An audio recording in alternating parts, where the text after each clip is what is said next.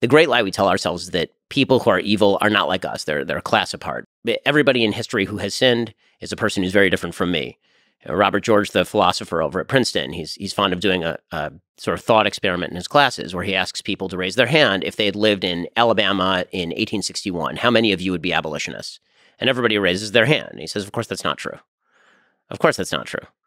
The best protection against evil is recognizing that it lies in every human heart and the possibility that it takes you over.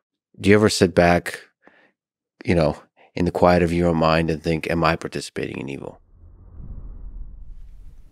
The following is a conversation with Ben Shapiro, a conservative political commentator, host of The Ben Shapiro Show, co-founder of The Daily Wire, and author of several books, including The Authoritarian Moment, The Right Side of History, and Facts Don't Care About Your Feelings. Whatever your political leanings, I humbly ask that you try to put those aside and listen with an open mind, trying to give the most charitable interpretation of the words we say. This is true in general for this podcast, whether the guest is Ben Shapiro or Alexandria Ocasio-Cortez, Donald Trump or Barack Obama. I will talk to everyone from every side, from the far left to the far right, from presidents to prisoners, from artists to scientists, from the powerful to the powerless, because we are all human, all capable of good and evil, all with fascinating stories and ideas to explore. I seek only to understand, and in so doing, hopefully, add a bit of love to the world. This is the Lex Fridman podcast. To support it, please check out our sponsors in the description.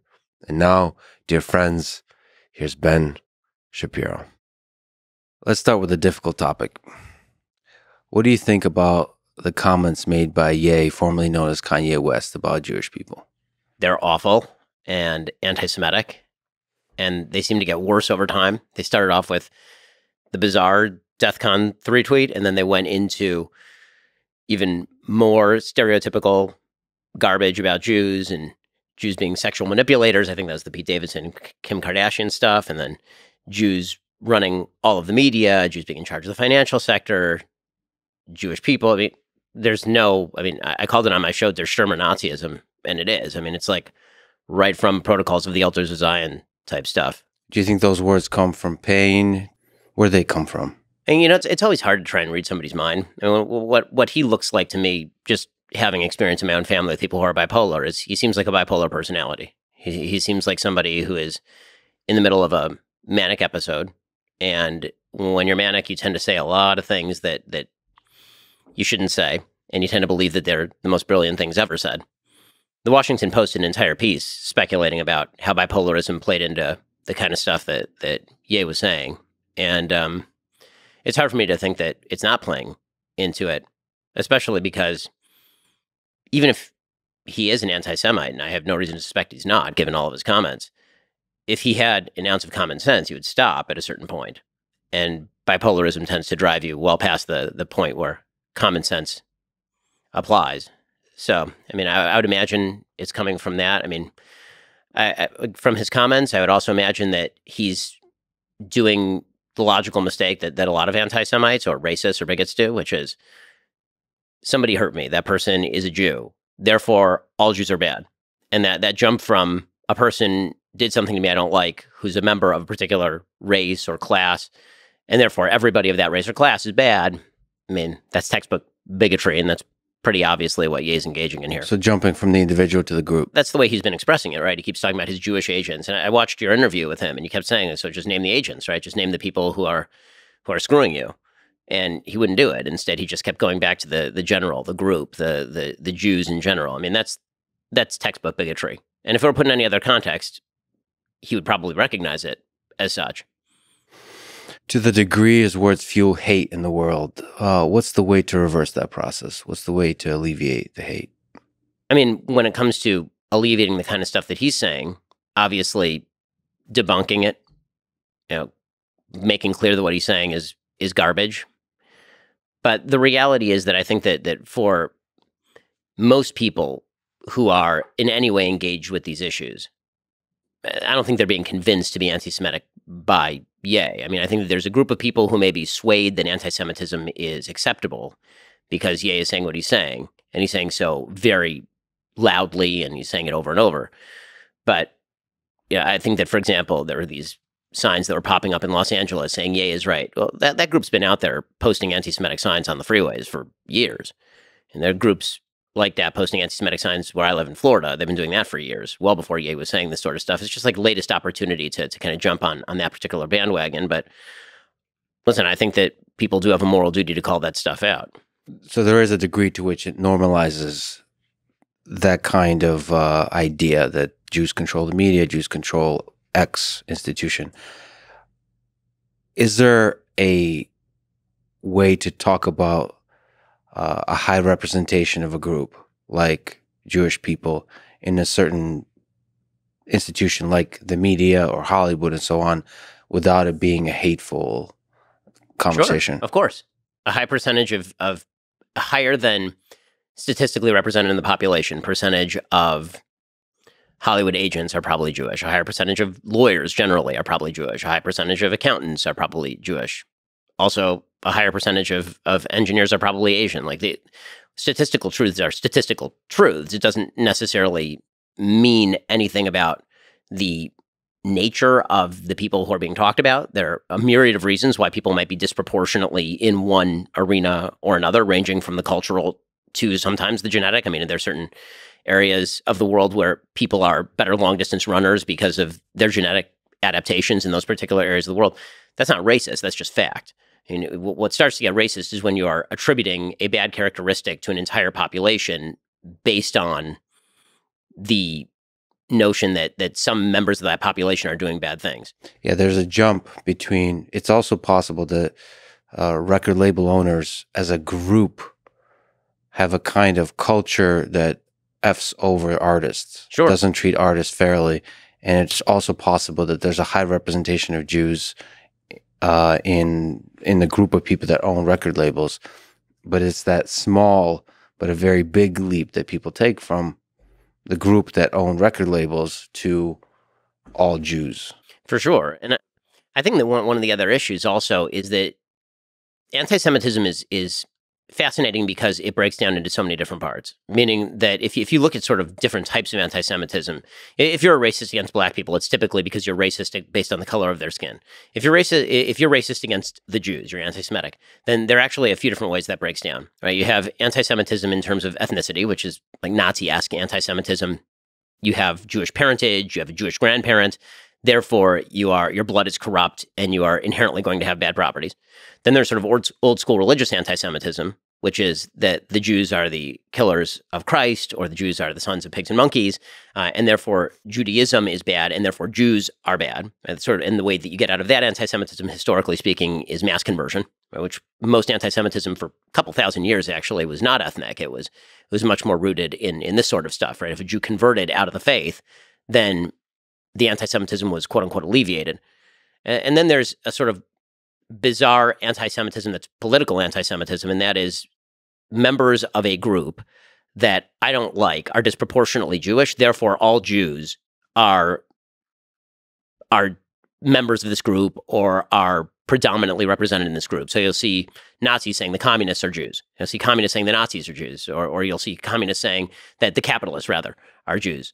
And so that's the weird thing about anti-Semitism. It's kind of like the Jews behind every corner. It's basically a big conspiracy theory. Unlike a lot of other forms of racism, which are not really conspiracy theory, anti-Semitism tends to be a conspiracy theory about the levers of power being controlled by a shadowy cadre of people who are getting together behind closed doors to control things.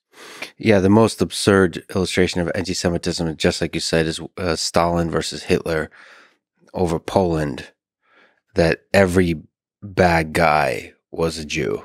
Right. It was like, so every enemy, there's a lot of different enemy groups, intellectuals, political and so on, military, and behind any movement that is considered the enemy for the Nazis and any movement that's considered the enemy for the Soviet army are the Jews. What does the fact that Hitler took power teach you about human nature? When you look back at the history of the 20th century, what do you learn from that time? I mean, there are a bunch of lessons to Hitler taking power. The first thing I think people ought to recognize about Hitler taking power is that the power had been centralized in the government before Hitler took it. So if you actually look at the history of Nazi Germany, the Weimar Republic had effectively collapsed.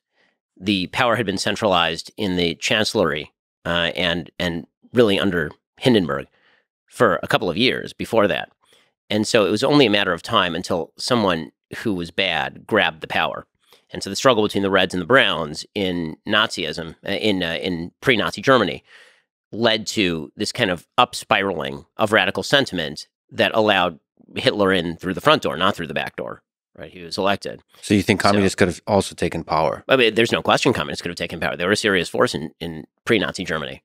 Do you think there was an underlying current that would have led to an atrocity if the communists had taken power? Wouldn't have been quite the same atrocity, but obviously the communists in Soviet Russia at exactly this time were committing the Holodomor.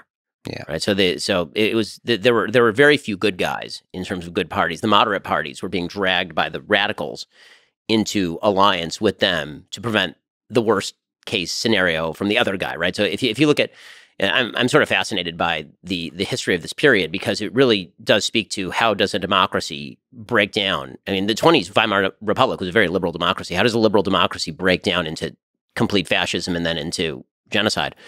And there's a character who was very prominent in the history of that time, named Franz von Papen, who was actually the second to last chancellor of the Republic before Hitler. So he was the chancellor, and then he handed over to Schleicher, and then Schleicher ended up collapsing, and that ended up handing power over to Hitler.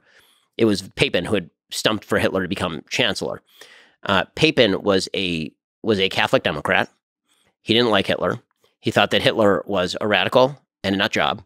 But he also thought that Hitler, being a buffoon, as he saw it, was going to essentially be usable by the right forces in order to prevent the communists from taking power, maybe in order to restore some sort of legitimacy to the regime because he was popular, in order for Papen to retain power himself.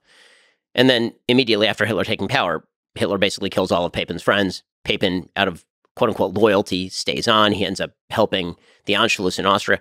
Now, all this stuff is really interesting, mainly because what it speaks to is the great lie we tell ourselves is that people who are evil are not like us. They're a class apart. People who do evil things, people who support evil people, they're not like us. And that's an easy call. Everybody in history who has sinned is a person who's very different from me. Robert George, the philosopher over at Princeton, he's fond of doing a sort of thought experiment in his classes where he asks people to raise their hand if they had lived in Alabama in 1861. How many of you would be abolitionists? And everybody raises their hand. And he says, of course, that's not true. Of course, that's not true. The best protection against evil is recognizing that it lies in every human heart and the possibility that it takes you over. And so you have to be very cautious in how you approach these issues. And the back and forth of politics, the sort of bipolarity of politics, the polarization in politics might be a better way to put it, makes it very easy to kind of fall into the rock'em sock'em robots that eventually could theoretically allow you to support somebody who's truly frightening and hideous in order to stop somebody who you think is more frightening and hideous. And you see this kind of language, by the way, now predominating almost all over the Western world, right? My political enemy is an enemy of democracy. My political enemy is going to end the republic. My political enemy is going to be the person who destroys the country we live in. And so that person has to be stopped by any means necessary. And that's dangerous stuff. So the communists had to be stopped in Nazi Germany. And so they're the devil. And so any useful buffoon, as long as they're effective against the communists, would do. Do you ever wonder, because the people that are participating in evil may not understand that they're doing evil, do you ever sit back, in the quiet of your own mind and think, am I participating in evil? I mean, so my business partner and I, one of our favorite memes is there's a British comedy show, the name escapes me, of these two guys who are members of the SS, and they're dressed in the SS uniforms and the black uniforms with the skulls on them, and they're saying to each other, one says to the other guy, you notice like the British, the symbol is something nice, and it's like an eagle, but it's a skull and crossbones. You see the Americans, you see their blue uniforms, they're very nice and pretty. Ours are jet black. Are we the baddies?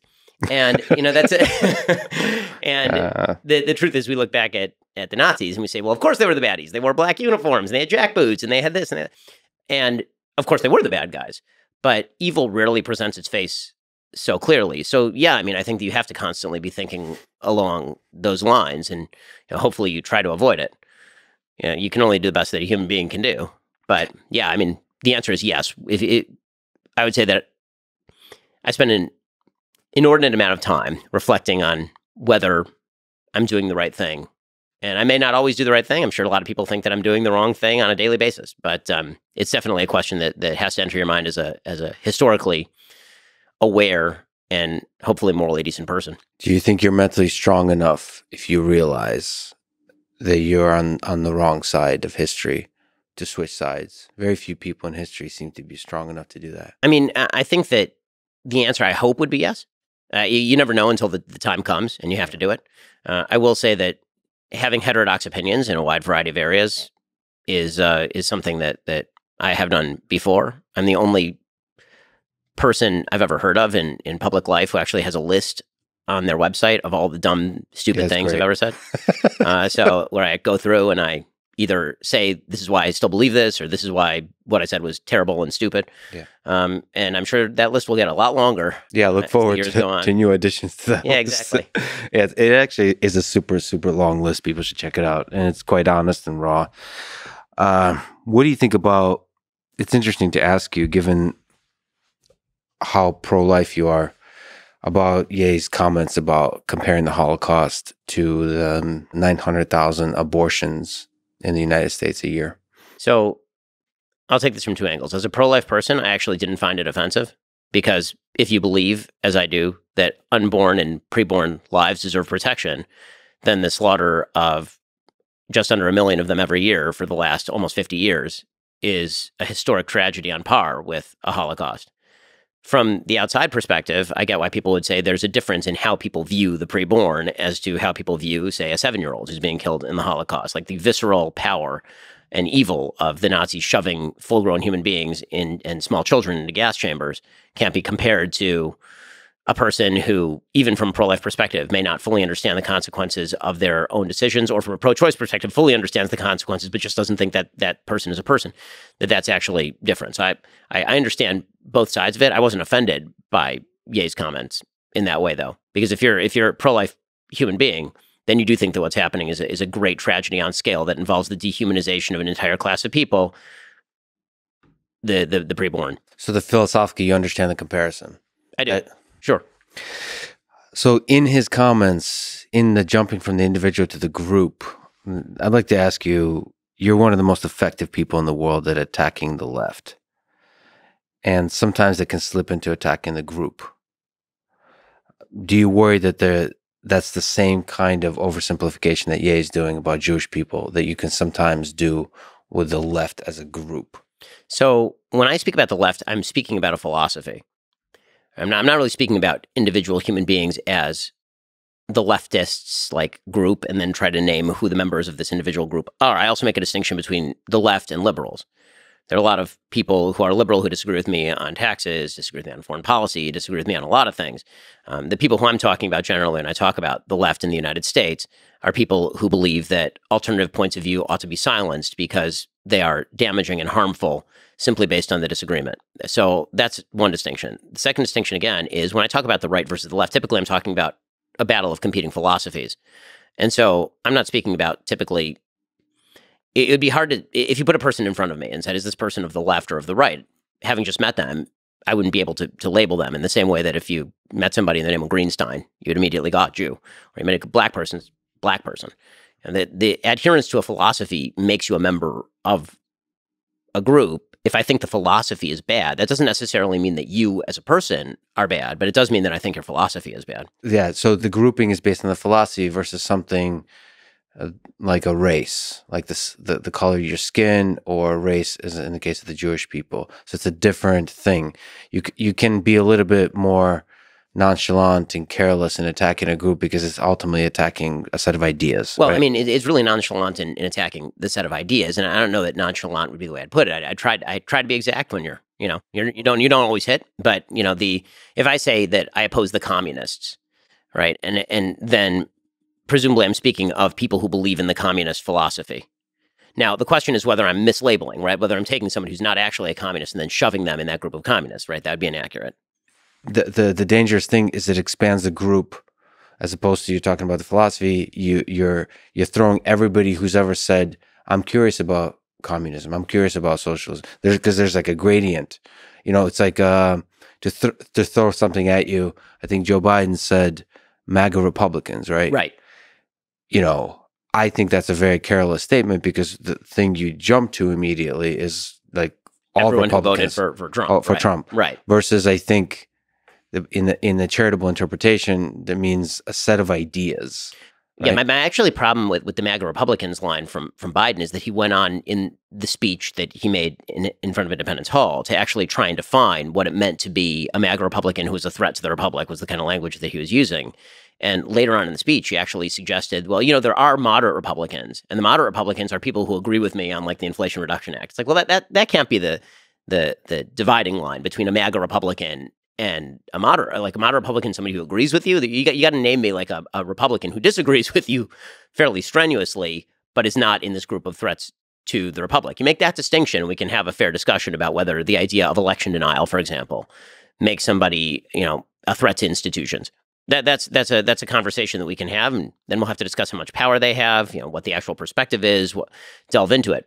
But I think that he was being overbroad and sort of labeling all of his political enemies under one rubric. Now, again, in politics, this stuff sort of happens all the time. I'm not going to plead clean hands here, because I'm sure that I've been inexact.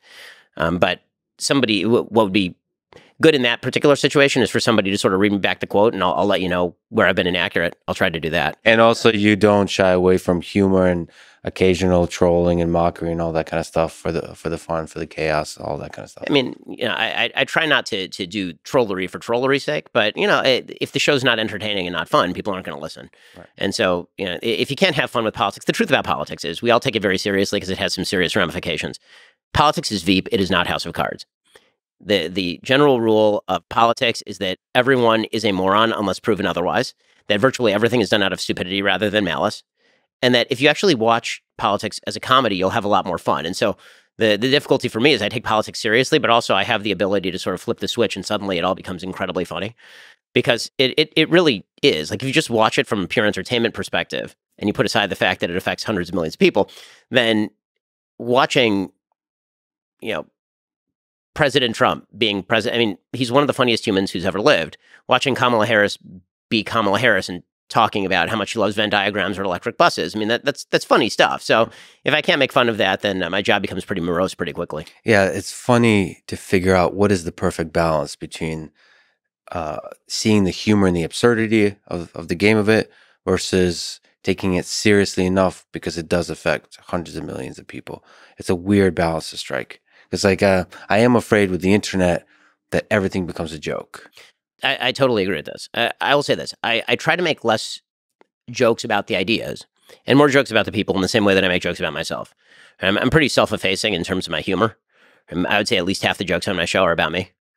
Right? When I'm reading ads for Tommy John and they're talking about their no wedgie guarantee, I'll say things like, that would help me in high school because it would have. I mean, just factually speaking. So, if I can speak that way about myself, I feel like everybody else can take it as well. Difficult question. In 2017, there was a mosque shooting in Quebec City. 6 people died, 5 others seriously injured. The 27-year-old gunman consumed a lot of content online and checked Twitter accounts a lot of people. But one of the people he checked quite a lot of is you, 93 times in the month leading up to the shooting. If you could talk to that young man, what would you tell him? And maybe other young men listening to this that have hate in their heart in that same way, what would you tell him? You're getting it wrong. If anything that I or anyone else in mainstream politics says drives you to violence, you're getting it wrong. You're getting it wrong. Now, again, when it comes to stuff like this, I have a hard and fast rule that I've applied evenly across the spectrum, and that is I never blame people's politics for other people committing acts of violence unless they're actively advocating violence. So when a fan of Bernie Sanders shoots up a congressional baseball game, that is not Bernie Sanders' fault. I may not like his rhetoric. I may disagree with him on everything. Bernie Sanders did not tell somebody to go shoot up a congressional baseball game. When a nutcase in San Francisco goes and hits Paul Pelosi with a hammer, I'm not going to blame Kevin McCarthy, the House Speaker, for that. When somebody threatens Brett Kavanaugh, I'm not going to suggest that was Joe Biden's fault because it's not Joe Biden's fault. I mean, we can play this game all day long, and I find that the people who are most intensely focused on playing this game are people who tend to oppose the politics of the person, as opposed to actually believing sincerely that this has driven somebody into the arms of the god of violence. But I have 4.7 million Twitter followers. I have 8 million Facebook followers. I have 5 million YouTube followers. I would imagine that some of them are people who are violent. I would imagine that some of them are people who do evil things or want to do evil things. And I wish that there were a wand that we could wave that would prevent those people from deliberately or mistakenly misinterpreting things as a call to violence. It's just a negative byproduct of the fact that you can reach a lot of people. And so, if somebody could point me to the comment that I suppose, quote unquote, drove somebody to go and literally murder human beings, then I would appreciate it. So I could talk about the comment, but I don't, mainly because I just think that if we remove agency from individuals and if we blame broad scale political rhetoric for every act of violence, we're not going to, the people who are going to pay the price are actually the general population, because free speech will go away. If the idea is that things that we say could drive somebody who is unbalanced to go do something evil, the necessary byproduct is hate, is that speech is a form of hate. Hate is a form of violence. Speech is a form of violence. Speech needs to be curbed. And that to me is deeply disturbing. So definitely that 27-year-old man is the only one responsible for the evil he did. But what if he and others like him are not nutcases? What if they're people with pain, with anger in their heart? What would you say to them? You are exceptionally influential, and other people like you that speak passionately about ideas. What do you think is your opportunity to alleviate the hate in their heart? If we're speaking about people who aren't mentally ill and people who are just misguided, I'd say to him the thing that I said to every other young man in the country: you need to find meaning and purpose in forming connections that actually matter, in a belief system that actually promotes general prosperity and promotes helping other people. And this is why, the message that I most commonly say to young men is it's time for you to grow up, mature, get a job, get married, have a family, take care of the people around you, become a useful part of your community. I've never at any point in my entire career suggested violence as a resort to political issues. I mean, the whole point of having a political conversation is that it's a conversation. If I didn't think that it were worth trying to convince people of my point of view, I wouldn't do what I do for a living. So violence doesn't solve anything. No, it doesn't. As if this wasn't already a difficult conversation. Let me ask about Ilhan Omar. You've called out her criticism of Israel policies as anti-Semitic. Is there a difference between criticizing a race of people, like the Jews, and criticizing the policies of a nation, like Israel? Of course.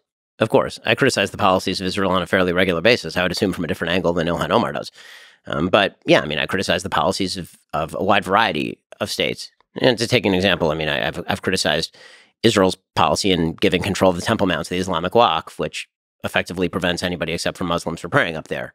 I've also criticized the Israeli government for their COVID crackdown. I mean, you can criticize the policies of any government, but that's not what Ilhan Omar does. Ilhan Omar doesn't actually believe that there should be a state of Israel. She believes that Zionism is racism and that the existence of a Jewish state in Israel is, in and of itself, the great sin. That is a statement she would make about no other people in no other land. She would not say that the French don't deserve a state for the French. She wouldn't say that Somalis wouldn't deserve a state in Somalia. She wouldn't say that Germans don't deserve a state in Germany. She wouldn't say for the 50-plus Islamic states that exist across the world that they don't deserve states of their own. It is only the Jewish state that has fallen under her significant scrutiny.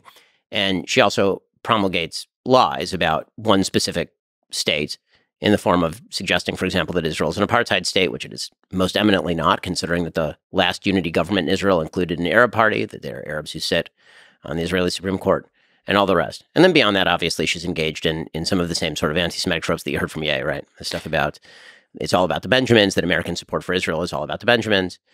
And she's had to be chided by members of her own party about this sort of stuff before. Can you empathize with the plight of Palestinian people?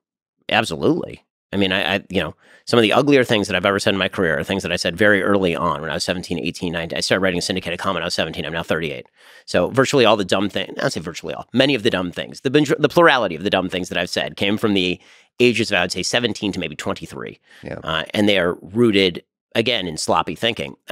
I feel terrible for people who have lived under the thumb and currently live under the thumb of Hamas, which is an actual terrorist group, or the Palestinian Authority, which is a corrupt oligarchy that steals money from its people and leaves them in misery, or Islamic Jihad, which is an actual terrorist group. And the basic rule for the region, in my view, is if these groups were willing to make peace with Israel, they would have a state literally tomorrow. And if they are not, then there will be no peace. And it really is that simple. If Israel... The formula that's typically used has become a bit of a bumper sticker, but it happens to be factually correct. If the Palestinians put down their guns tomorrow, there would be a state. If the Israelis put down their guns, there would be no Israel. You get attacked a lot on the internet. Oh, yeah. I got to ask you about your own psychology. How do you not let that break you mentally? And how do you avoid letting that lead to a resentment of the groups that attack you? I mean, there are a few sort of practical things that I've done. So, for example, I would say that 4 years ago, Twitter was all consuming. Twitter is an ego machine, especially the notifications button, right? The notifications button is just people talking about you all the time. And the normal human tendency is, wow, people talking about me. I got to see what they're saying about me, which is a recipe for insanity. So my wife actually said, Twitter is making your life miserable. You need to take it off your phone. So Twitter is not on my phone. If I want to log on to Twitter, I have to go onto my computer and I have to make the conscious decision to go onto Twitter and then take a look at what's going on. I could just imagine you like there's a computer in the basement. You descend into the check Twitter. That's pretty much in it. the darkness. If you look at when I actually tweet, it's generally like in the run up to recording my show or when I'm prepping for my show later in the afternoon, for example. That doesn't affect you negatively mentally, like put you in a bad mental space? Not particularly if it's restricted to sort of what's being watched. Now, I will say that I think the most important thing is you have to surround yourself with a group of people who you trust enough to make serious critiques of you when you're doing something wrong, but also you know that they have your best interests at heart. Because the internet is filled with people who don't have your best interests at heart and who hate your guts. And so you can't really take those critiques seriously or it does wreck you. And the world is also filled with sycophants, right? Then the more successful you become, there are a lot of people who will tell you you're always doing the right thing. I'm very lucky. I got married when I was 24. My wife was 20, so she's known me long before I was famous or wealthy or anything. And so she's a good sounding board. I have a family that's willing to call me out on my bullshit, as you talked to Ye about. I have friends who are able to do that. I try to have open lines of communications with people who I believe have my best interests at heart. But one of the sort of conditions of being friends is that when you see me do something wrong, I'd like for you to let me know that so I can correct it. I don't want to leave bad impressions out there. The sad thing about the internet, just looking at the critiques you get, I see very few critiques from people that actually want you to succeed, want you to grow. I mean, they're very, they're not sophisticated. They're cruel. The critiques are just, it's not actual critiques. It's just cruelty. And then that's most of Twitter. I mean, as I said, Twitter is a place to smack and be smacked. I mean, anybody who uses Twitter for an intellectual conversation, I think, is engaging in category error. I use it to spread love. I think it's still You're possible. the only one. It's you and no one else, my friend. All right. What on that topic? What do you think about Elon buying Twitter? What do you like? What are you hopeful on that front? What would you like to see Twitter improve? So I'm very hopeful about Elon buying Twitter. I mean, I think that Elon is significantly more transparent than what has taken place up till now.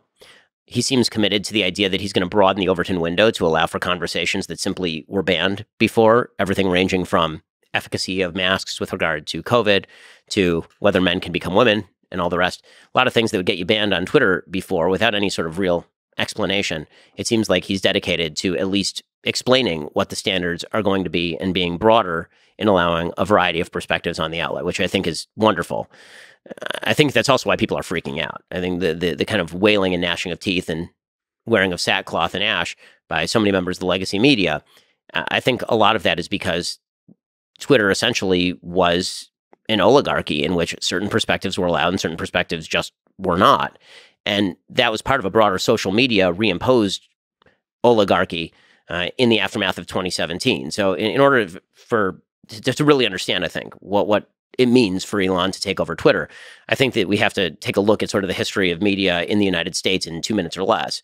The United States, the media, for most of its existence up until about 1990, at least from about 1930s until the 1990s, virtually all media was 3 major television networks, a couple major newspapers, and the wire services. Everybody had a local newspaper with the wire services that basically did all the foreign policy and all the national policy. McClatchy, Reuters, AP, AFP, et cetera.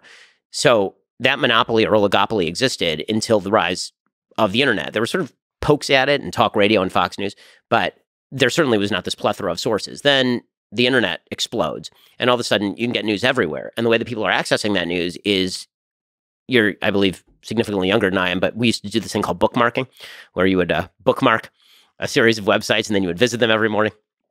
And then social media came up. And this on AOL or? Yeah, exactly. You had the dial up, and it was actually a can connected to a string, and you would actually it would go, and then there came a point where social media arose, and social media was sort of a boon for everybody because you no longer had to bookmark anything. You just followed your favorite accounts, and all of them would pop up, and you followed everything on Facebook, and it would all pop up, and it was all centralized. And for a while, everybody was super happy because this was the brand new wave of the future. It made everything super easy. Suddenly, outlets like mine were able to see new eyeballs because it was all centralized in one place, right? You didn't have to do it through Google optimization. You could now just put it on Facebook, and so many eyeballs were on Facebook, you'd get more traffic. And everybody seemed pretty happy with this arrangement until precisely the moment Donald Trump became president. At that point, then the sort of pre-existing supposition of a lot of the powers that be, which was Democrats are going to continue winning from here on out, so we can sort of use these social media platforms as ways to push our information and still allow for there to be other information out there. The immediate response was, we need to reestablish this siphoning of information. It was misinformation and disinformation that won Donald Trump the election. We need to pressure the social media companies to start cracking down on misinformation and disinformation. And actually see this in the historical record. I mean, you can see how Jack Dorsey's talk about free speech shifted from about 2015 to about 2018. You can see Mark Zuckerberg gave a speech at Georgetown in 2018 in which he talked about free speech and its value. And by 2019, he was going in front of Congress talking about how he was responsible for the stuff that was on Facebook, which is not true. He's not responsible for the stuff on Facebook, right? It's a platform. Is AT&T responsible for the stuff you say on your phone? The answer is typically no. So when that happened, all of these, because all the eyeballs had now been centralized in these social media sites, they were able to suddenly control what you could see and what you could not see. And the most obvious example was obviously leading up to 2020, the election, the killing of the Hunter Biden story is a great example of this.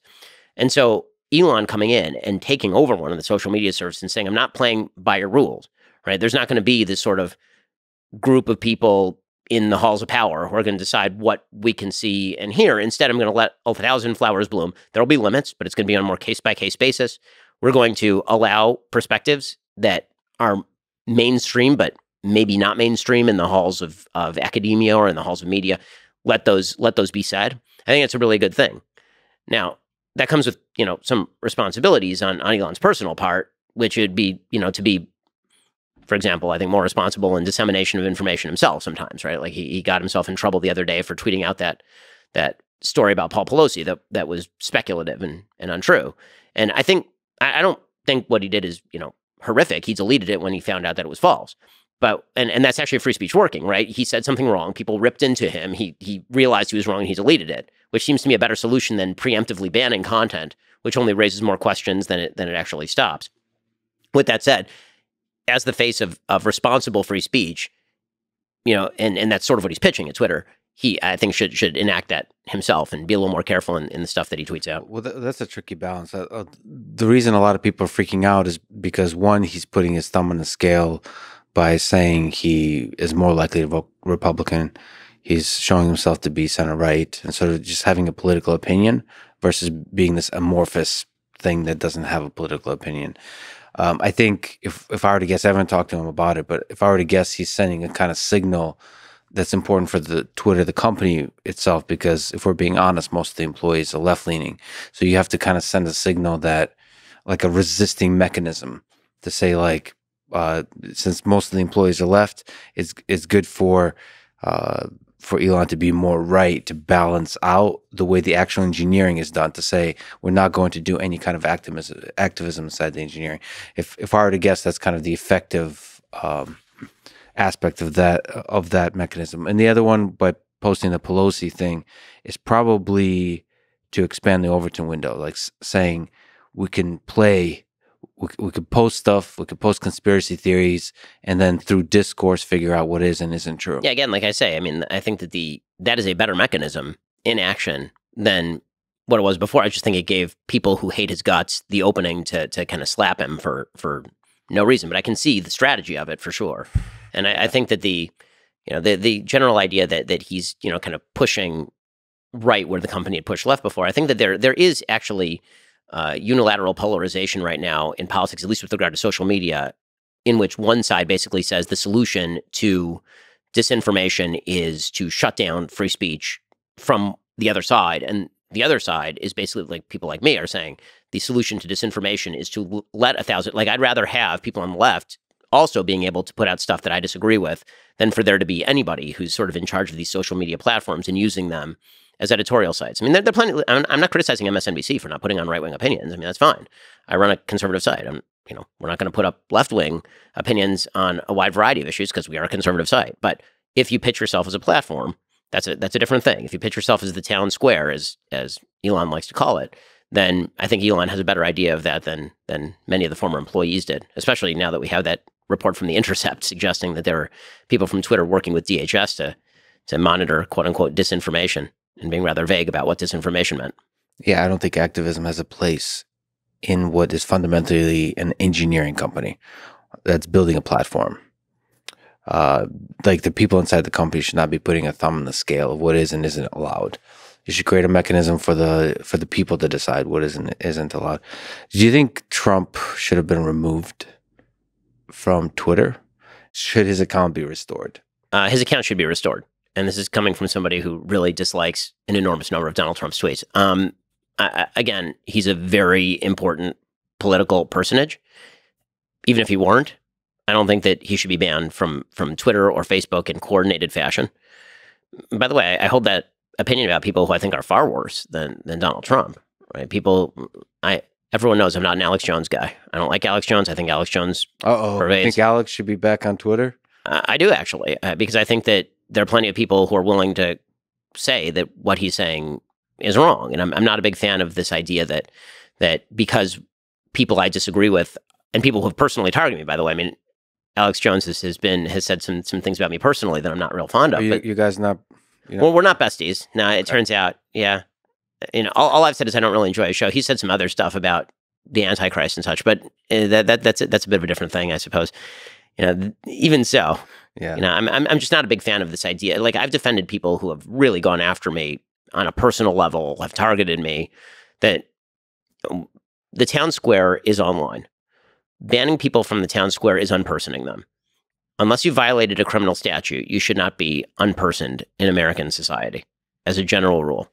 That doesn't mean that companies that are not platforms don't have the ability to respond to you. I think Adidas is right to terminate its contract with Kanye, for example, or with Ye. But Twitter ain't Adidas. So the way your stance on free speech, to the degree it's possible to achieve on a platform like Twitter, is you fight bad speech with more speech, with better speech. And that's, so if Alex Jones and Trump is allowed back on in the coming months and years leading up to the 2024 election, you think that's going to make for a better world in the long term? I think that on the principle that people should be allowed to do this, and the alternative being a group of thought bosses telling us what we can and cannot see, yes. Do I think in the short term it's going to mean a lot of things that I don't like very much? Sure. I mean, them's the cost of doing business, Like, I think that one of the costs of freedom is people doing things that I don't particularly like. And I would prefer the freedom with all the stuff I don't like than not the freedom. Let me linger on the love a little bit. You and a lot of people are pretty snarky on Twitter, sometimes to the point of mockery, derision, even a bit of, if I were to say, bad faith in the kind of mockery. And you see it as a war. Like, I disagree with both you and Elon on this. Elon sees Twitter as a war zone, or at least has saw it that way in the past. Have you ever considered being nicer on Twitter? Like, as a voice that a lot of people look up to, that if Ben Shapiro becomes a little bit more about love, that's going to inspire a lot of people? Or no, is it just too fun for you? The answer is yes. Sure, it's occurred to me. Let's put it this way. There are a lot of tweets that actually don't go out that I delete. I will say that Twitter's new function, that 30-second function, is a friend of mine. Every so often, I'll tweet something and I'll think about it a second time. Like, do I need to say this? Probably not. Can you make a book published after you pass away of all the tweets that you didn't send? Oh no, my kids are still going to be around. Okay, I hope so. That's right. The legacy. But right. Yeah, I mean, sure. The answer is yes, and this is a good piece of what we would call in Orthodox Judaism musser. This is like he's giving you a musser schmooze right now. This is like the kind of be a better person stuff. I agree with you. And yeah, I will say that Twitter is sometimes too much fun. I try to be at least, if not even-handed, then equal opportunity in my derision. I remember that during the 2016 primaries, I used to post rather snarky tweets about virtually all of the candidates, Republican and Democrat. And every so often, I'll still do some of that.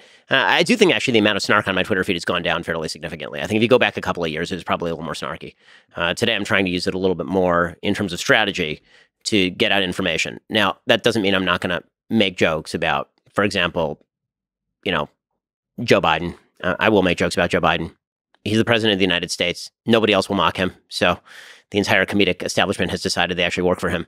So the president of the United States, no matter who they are, get the snark from Yes. And President Trump, I think, is fairly aware that he got the snark from me as well. Like this, when it comes to snarking the president, I'm not going to stop that. I think the president deserves to be snarked. So you're not afraid of attacking Trump? No, I mean, I've done it before. Can you say what your favorite and least favorite things are about President Trump and President Biden, one at a time? So maybe one thing that you can say super positive about Trump and one thing super negative about Trump. Okay, so the super positive thing about Trump is that because he has no preconceived views that are establishmentarian, he's sometimes willing to go out of the box and do things that haven't been tried before. And sometimes that works. I mean, the best example being the entire foreign policy establishment telling him that he couldn't get a Middle Eastern deal done unless he centered the Palestinian-Israeli conflict, and instead he just went right around that and ended up cutting a bunch of peace deals in the Middle East or moving the embassy in Jerusalem, right? Sometimes he does stuff and it's really out of the box and it actually works. And that's kind of awesome in politics and neat to see. The downside of Trump is that he has no capacity to use any sort of there's no filter between brain and mouth. Well, whatever happens in his brain is the thing that comes out of his mouth. I know a lot of people find that charming and wonderful, and from time to, and it is very funny. But I don't think that it is a particularly excellent personal quality in a person who has as much responsibility as President Trump has. I think he says a lot of damaging and bad things on Twitter. I think that he seems consumed in some ways by his own grievances, which is why you've seen him focusing in on election 2020 so much. And I think that is very negative about President Trump. So I'm very grateful to President Trump as a conservative for many of the things that he did. I think that a lot of his personality issues are pretty severe. What about Joe Biden? So I think that the thing that I like most about Joe Biden, yes. I will say that Biden, two things. One, Biden seems to be a very good father by all available evidence, right? There are a lot of people who are put out kind of tape of him talking to Hunter and Hunter's having trouble with drugs or whatever. And I keep listening to that tape and thinking, he seems like a really good dad. Like the stuff that he's saying to his son is stuff that, God forbid, if that were happening with my kid, I'd be saying to my kid. Mm-hmm. And so, you can't help but feel for the guy. He's had an incredibly difficult go of it with his first wife and the death of members of his family, and then Bo dying. I mean, like that kind of stuff obviously is deeply sympathetic, and his he seems like a deeply sympathetic father. As far as his politics, he seems like a slap on the back, kind of guy, and I don't mind that. I think that's nice so far as it goes. It's sort of an old school politics where things are done with handshake and personal relationships. The thing that I don't like about him is I think sometimes that's really not genuine. I think that sometimes, I think that's his personal tendency, but I think sometimes he allows the prevailing winds of his party to carry him to incredibly radical places, and then he just doubles down on the radicalism in some pretty disingenuous ways. And there I would cite the Independence Day speech or the Independence Hall speech, which I thought was truly one of the worst speeches I've seen a president give. So you don't think he's trying to be a unifier in general? Not at all. I mean, that's what he was elected to do. He was elected to do two things: not be alive and be a unifier. Those were the two things. And when I say not be alive, I don't mean like physically dead. This is where the snark comes in. But what I do mean is that he was elected to not be particularly activist. Basically, the mandate was don't be Trump, be sane, don't be Trump, calm everything down. And instead he got in and he's like, what if we spend $7 trillion? What if we pull out of Afghanistan without any sort of plan? What if I start labeling all of my political enemies of the Republic? What if I start bringing Dylan Mulvaney to the White House and talking about how it is a moral sin to prevent the genital mutilation of minors? I mean, like this kind of stuff is very radical stuff. And this is not a president who has pursued a unifying agenda, which is why his approval rating sank from 60% when he entered office to low 40s or high 30s today. Unlike President Trump, who never had a high approval rating, right? Trump came into office and he had like a 45% approval rating. And when he left office, he had about a 43% approval rating. It bounced around between 45 and 37 pretty much his entire presidency. Biden went from being a very popular guy coming in to a very unpopular guy right now. And if you're Joe Biden, you should be looking in the mirror and wondering exactly why. Do you think that pulling out from Afghanistan could be flipped as a pro for Biden in terms that he actually did it? I think it's going to be almost impossible. I think the American people are incredibly inconsistent about their own views on foreign policy. In other words, we like to be isolationist until it comes time for us to be defeated and humiliated. When that happens, we tend not to like it very much. You mentioned Biden being a good father. Can you make the case for and against the Hunter Biden laptop story, for it being a big deal and against it being a big deal? Sure. So the case for it being a big deal is basically twofold. One is that it is clearly relevant if the president's son is running around to foreign countries picking up bags of cash because his last name is Biden while his father is vice president of the United States.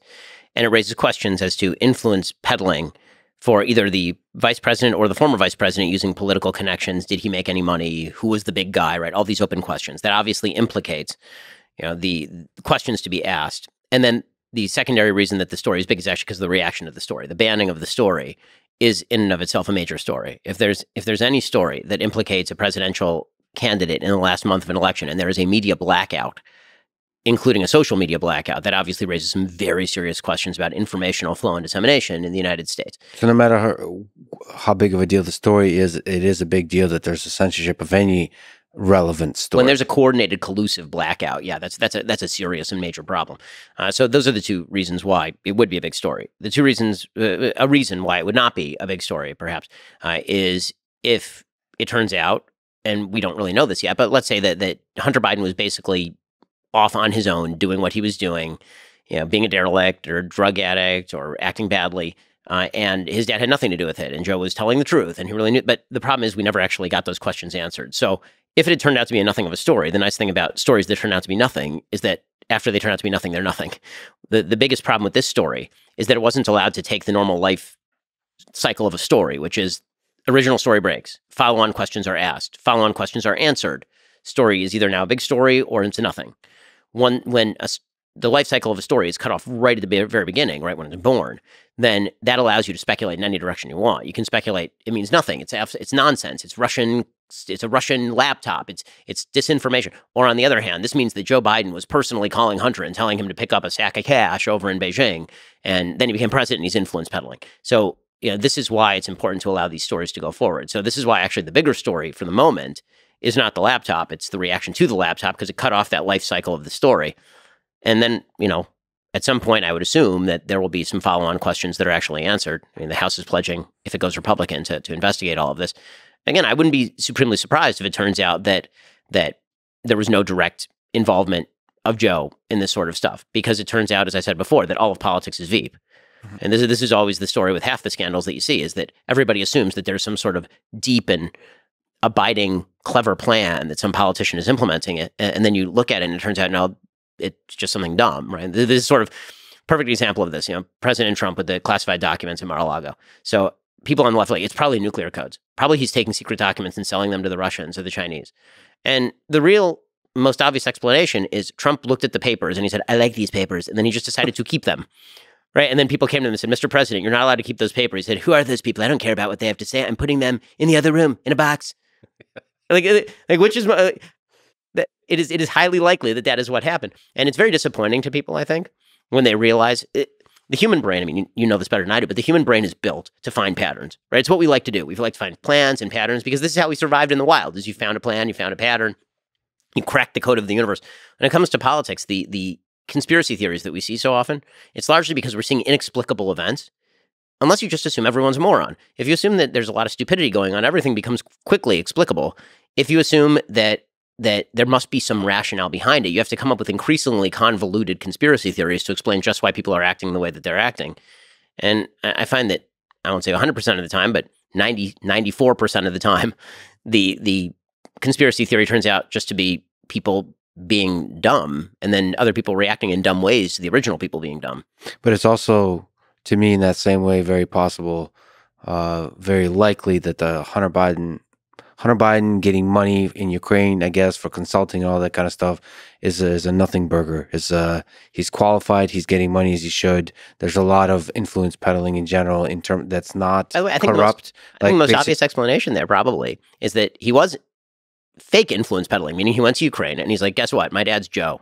And they're like, well, you don't have any qualifications in oil and natural gas, and you don't really have a great resume, but your dad is Joe. And then that was kind of the end of it. They gave him a bag of cash, hoping he would do something. He never did anything. I think you're making it sound worse than it is. I think that in general, consulting is done in that way. Your name, it's not like you're... I agree with you. You're not... It's not like he is some rare case, and this is an illustration of corruption. If you can criticize consulting, which I would... That's fair. Which they're basically not providing... You look at a resume and who's who. Like, if you went to Harvard, I can criticize the same thing. If you have Harvard on your resume, you're more likely to be hired as a consultant. Maybe there's a network there of people that you know, and you hire them in that same way. If your last name is Biden, there's a lot of last names that sound pretty good at it, right? No, for sure. And for so, sure. and it's and not Hunter like Biden admitted that much, by the way, right? In an open interview, he was like, "If your last name weren't Biden when you got that job," and he's like, "Probably not." And but you're that's right. an honest. I agree with you. It's not like he's getting a ridiculous amount of money. He was getting like a pretty standard consulting kind of money, which also I would criticize because they get a ridiculous amount of money. But I sort of, even to push back on the life cycle or to steelman the side that was concerned about the Hunter Biden laptop story. I don't know if there is a natural life cycle of a story, because there's something about the virality of the internet that we can't predict, that a story can just take hold, and the conspiracy around it builds, especially around politics, where the interpretation, some popular, sexy interpretation of a story that might not be connected to reality at all, will become viral. And that, from Facebook's perspective, is probably what they're worried about, is a organized misinformation campaign that makes up a sexy story or sexy interpretation of the vague story that we have, and that has an influence on the populace. I mean, I think that's true, but I think the question becomes, who's the great adjudicator there, right? Who adjudicates when the story ought to be allowed to go through even a bad life cycle, or allowed to go viral, as opposed to not? Now, it's one thing if you want to say, okay, we can spot the Russian accounts that are actually promoting this stuff. They belong to the Russian government. Got to shut that down. I think everybody agrees. This is actually one of the slides that's happened linguistically that I really object to, is the slide between disinformation and misinformation. You notice there was this evolution. In 2017, there was a lot of talk about disinformation. It was Russian disinformation. The Russians were putting out deliberately false information in order to skew election results, was the accusation. And then people started using disinformation or misinformation. And misinformation is either mistaken information or information that is, quote unquote, out of context. That becomes very subjective very quickly as to what out of context means. And it doesn't necessarily have to be from a foreign source. It can be from a domestic source, right? It could be somebody misinterpreting something here. It could be somebody interpreting something correctly, but PolitiFact thinks that it's out of context. And that sort of stuff gets very murky very quickly. And so I'm deeply uncomfortable with the idea that Facebook, I mean, Zuckerberg was on with Rogan and talking about how, the FBI had basically said, look out for Russian interference in the election. And then all of these people were out there saying that the laptop was Russian disinformation. So he basically shut it down. That sort of stuff is frightening, especially because it wasn't Russian disinformation. I mean, the laptop was real.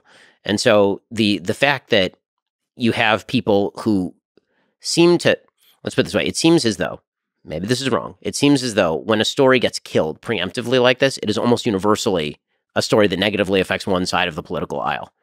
I can't remember the last time there was a story on the right that was disinformation or misinformation, where social media stepped in and they went, we cannot have this. This cannot be distributed. We're going to all collude that this information is not distributed. Maybe in response to the story being proved false, it gets taken down.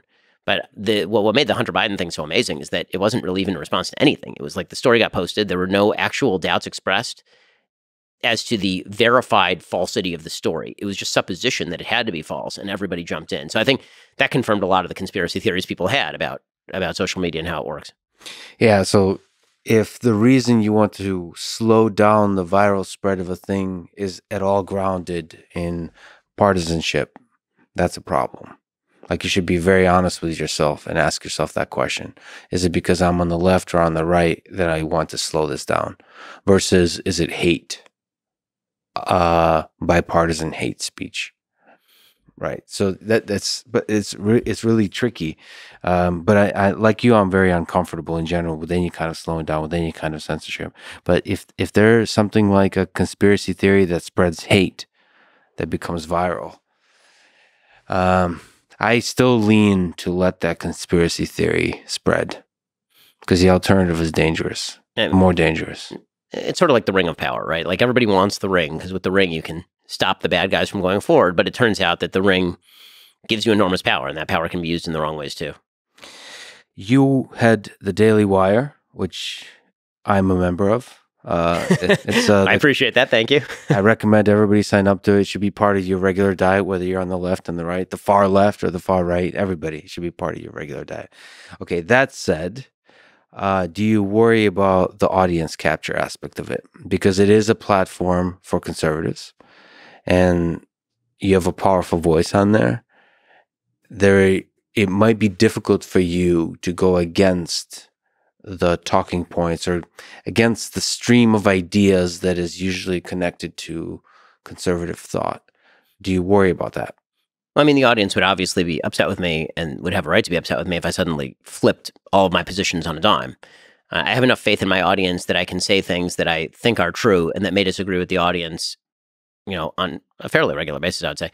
But they understand that on the deeper principle, we're on the same side of the aisle. At least I hope that much from the audience. It's also why we provide a number of different views on the platforms, many of which I disagree with, but are sort of within the generalized range of conservative thought.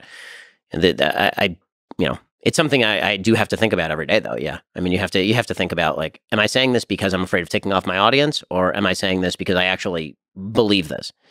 And that's a delicate dance a little bit. You have to be sort of honest with yourself. Yeah, somebody like Sam Harris is pretty good at this, at fighting, at saying the most outrageous thing that he knows. He almost leans into it. He knows will piss off a lot of his audience. Sometimes you almost have to test the system.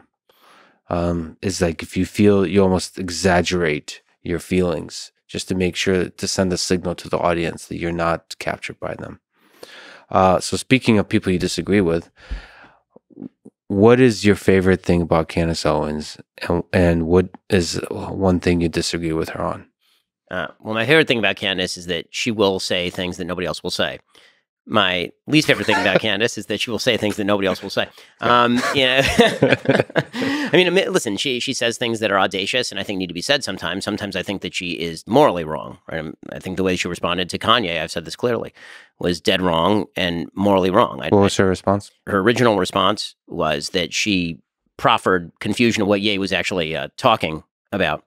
And then she, was defending her friend. I wish that the way that she had responded was by saying, he's my friend, and also he said something bad and anti-Semitic. I wish that she had said that. Right. So right away. Yeah. I think you can also, this is the interesting human thing. You can be friends with people that you disagree with, and you can be friends with people that actually say hateful stuff. And one of the ways to help alleviate hate is being friends with people that say hateful things. Yeah, and then calling them out on a personal level when they do say wrong or hateful things. Yeah, from a place of love and respect, and privately. Privately is also a big thing, right? I mean, like the public demand for denunciation from friends to friends is difficult, and I certainly have compassion for Candace, given the fact that she's so close with Ye. Yeah, it breaks my heart sometimes, the public fights between friends and broken friendships. I've seen quite a few friendships publicly break over COVID. COVID made people behave their worst in many cases, which, breaks my heart a little bit. because like the human connection is a prerequisite for effective debate and discussion and battles over ideas. Has there been any argument from the opposite political aisle that has made you change your mind about something? If you look back. So I will say that I'm thinking it through because I think that my views probably on foreign policy have morphed somewhat. I would say that I was much more interventionist when I was younger. I'm significantly less interventionist now. I'd probably Can you give put an myself. example?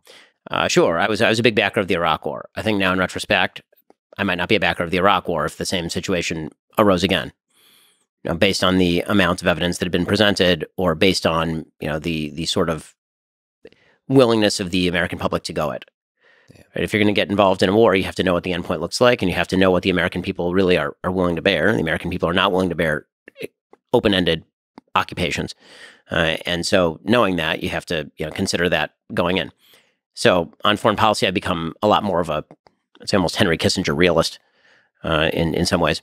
When it comes to social policy, I would say that I'm fairly strong where I was. I may have become slightly convinced actually by more the conservative side of the aisle on things like drug legalization. I think when I was younger, I was much more pro-drug legalization than I am now, at least on the local level. On a federal level, I think the federal government can't really do much other than close the borders with regard to fentanyl trafficking, for example. But when it comes to how drugs ruin local communities, you can see how drugs ruin local communities pretty easily. Which is weird because I saw you smoke a joint right before this conversation. It's my biggest thing. I mean, I try to keep that secret. All right. Well, that's interesting about intervention. Can you comment about the war in Ukraine? So for me, it's a deeply personal thing, but I think you're able to look at it from a geopolitics perspective. What is the role of the United States in this conflict, before the conflict, during the conflict, and right now in helping achieve peace?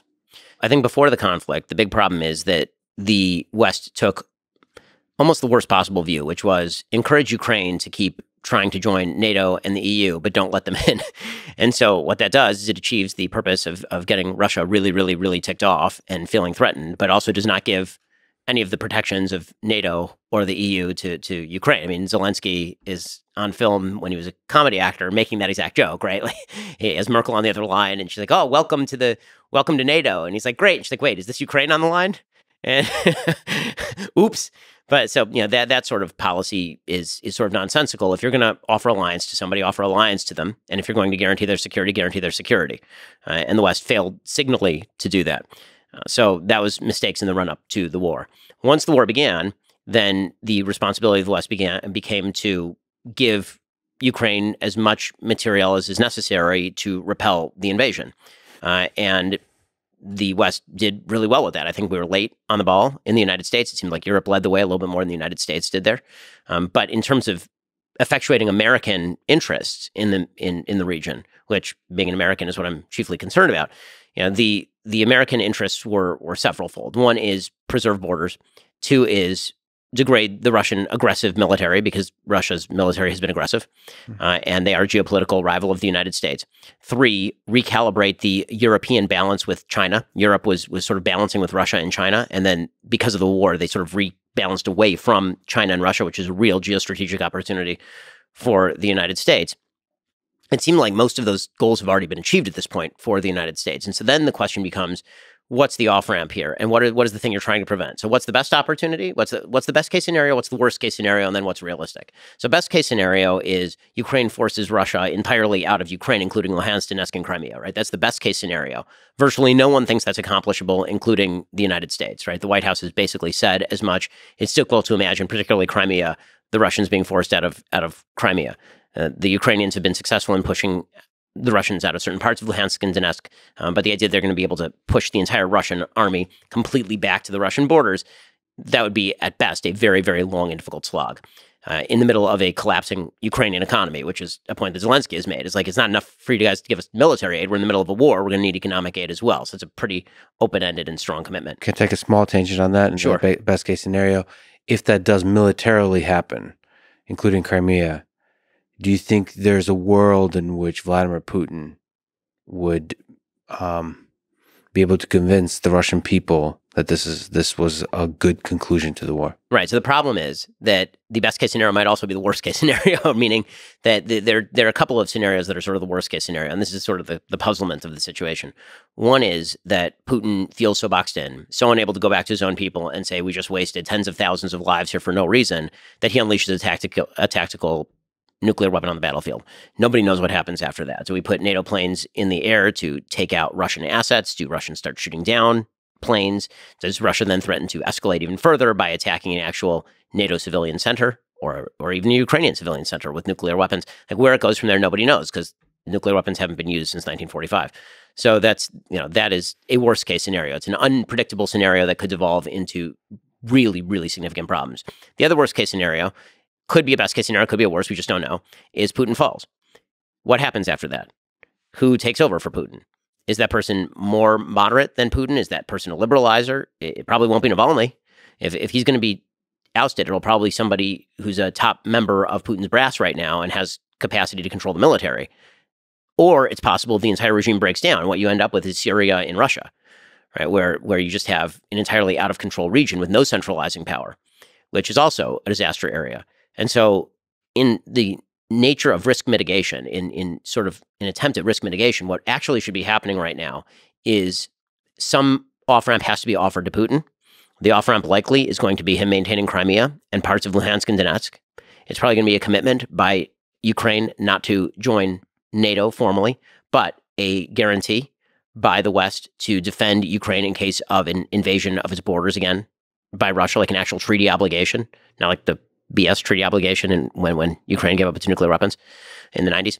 And that is likely how this is going to have to go. The problem is that requires political courage, not from Zelensky. It requires courage from probably Biden, because Zelensky's not in a political position where he can go back to his own people who have made unbelievable sacrifices on behalf of their nation and freedom and say to them, guys, now I'm calling it quits. We're going to have to give them Luhansk and Donetsk and give Putin an off-ramp. I don't think that's an acceptable answer to most Ukrainians at this point in time from the polling data and from the available data we have on the ground.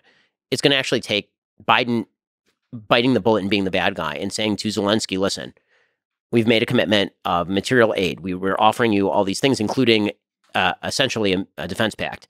We're offering you all this stuff. But if you don't come to the table, then we're going to have to start weaning you. Like, there will have to be a stick there. It can't just be a carrot. And so that will allow Zelensky, if Biden were to do that, it would allow Zelensky to blame Biden for the solution everybody knows has to happen. Zelensky can go back to his own people and he can say, listen, this is the way it has to go. Like, I don't want it to go this way, but it's not I'm signing other people's checks, right? I mean, like, it's not my money. And Biden would take the hit because he wouldn't then be able to blame Ukraine for whatever happens next, which has been the easy road off, I think, for a lot of politicians in the West, is for them to just say, well, this is up to the Ukrainians to decide. It's up to the Ukrainians to decide. Well, is it totally up to the Ukrainians to decide? Because it seems like the West is signing an awful lot of checks and all of Europe is going to freeze this winter. So this is the importance of great leadership, by the way. That's why the people we elect is very important. Do you think there's power to just one-on-one conversation where Biden sits down with Zelensky and Biden sits down with Putin almost in person? Because or maybe I'm romanticizing the notion, but having done these podcasts in person, I think there's something fundamentally different than through a remote call, and also like a distant kind of recorded political type speak versus like man to man. So I'm deeply afraid that Putin outplays people in the one-on-one scenarios because he's done it to multiple presidents already. He gets in one-on-one scenarios with Bush, with Obama, with Trump, with Biden, and he seems to be a very canny operator and a very sort of hard-nosed operator in those situations. I think that if you were going to do something like that, like an actual political face-to-face summit, what you would need is for Biden to first have a conversation with Zelensky, where Zelensky knows what's going on, so he's aware. And then Biden walks in and he says to Putin on camera, here's the offer. Let's get it together. Let's make peace. You get to keep this stuff, and then let Putin respond how Putin is going to respond. But you know, the big problem for Putin, I think, and the problem with public facing fora, maybe it's a private meeting. If it's a private meeting, maybe that's the best thing. If it's a public facing forum, I think it's a problem because Putin's afraid of being humiliated at this point.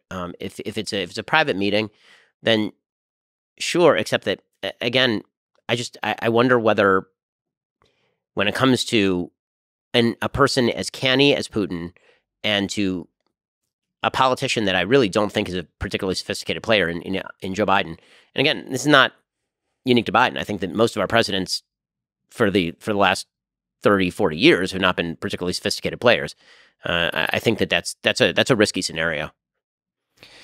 Yeah, I still believe in the power of that, because otherwise, I don't know. I don't think stuff on paper and political speak will solve these kinds of problems, because from Zelensky's perspective, nothing but complete victory will do. Right.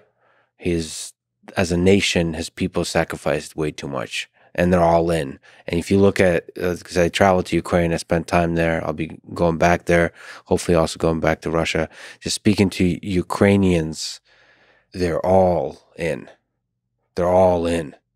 Yeah. Nothing but complete victory. Yep, that's right. And so for that, the only way to achieve peace is through like honest human to human conversation, giving both people a way to off-ramp, to walk away victorious. And some of that requires speaking honestly as a human being, but also for America actually not even America, honestly, just the president be able to eat their own ego a bit and be the punching bag a little, just enough for both presidents to be able to walk away and say, listen, we got the American president to come to us. And I think that makes the president look strong, not weak. I mean, I agree with you. I think it would also require some people on the right, people like me, if it's Joe Biden, to say, if Biden does that, I see what he's doing and it's the right move.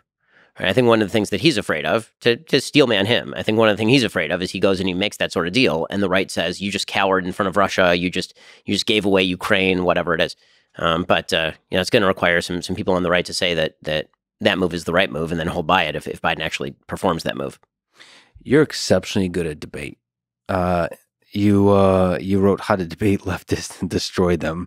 You're kind of known for this kind of stuff, just exceptionally skilled at conversation, at debate, at getting to the facts of the matter and using logic to get to the conclusion in the debate.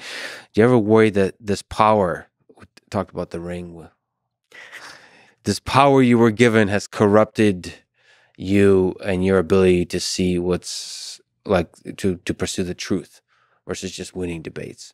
I hope not. I mean, so I think one of the things that's kind of funny about the branding versus the reality is that most of the things that get characterized as destroying in debates with facts and logic, most of those things are basically me having a conversation with somebody on a college campus.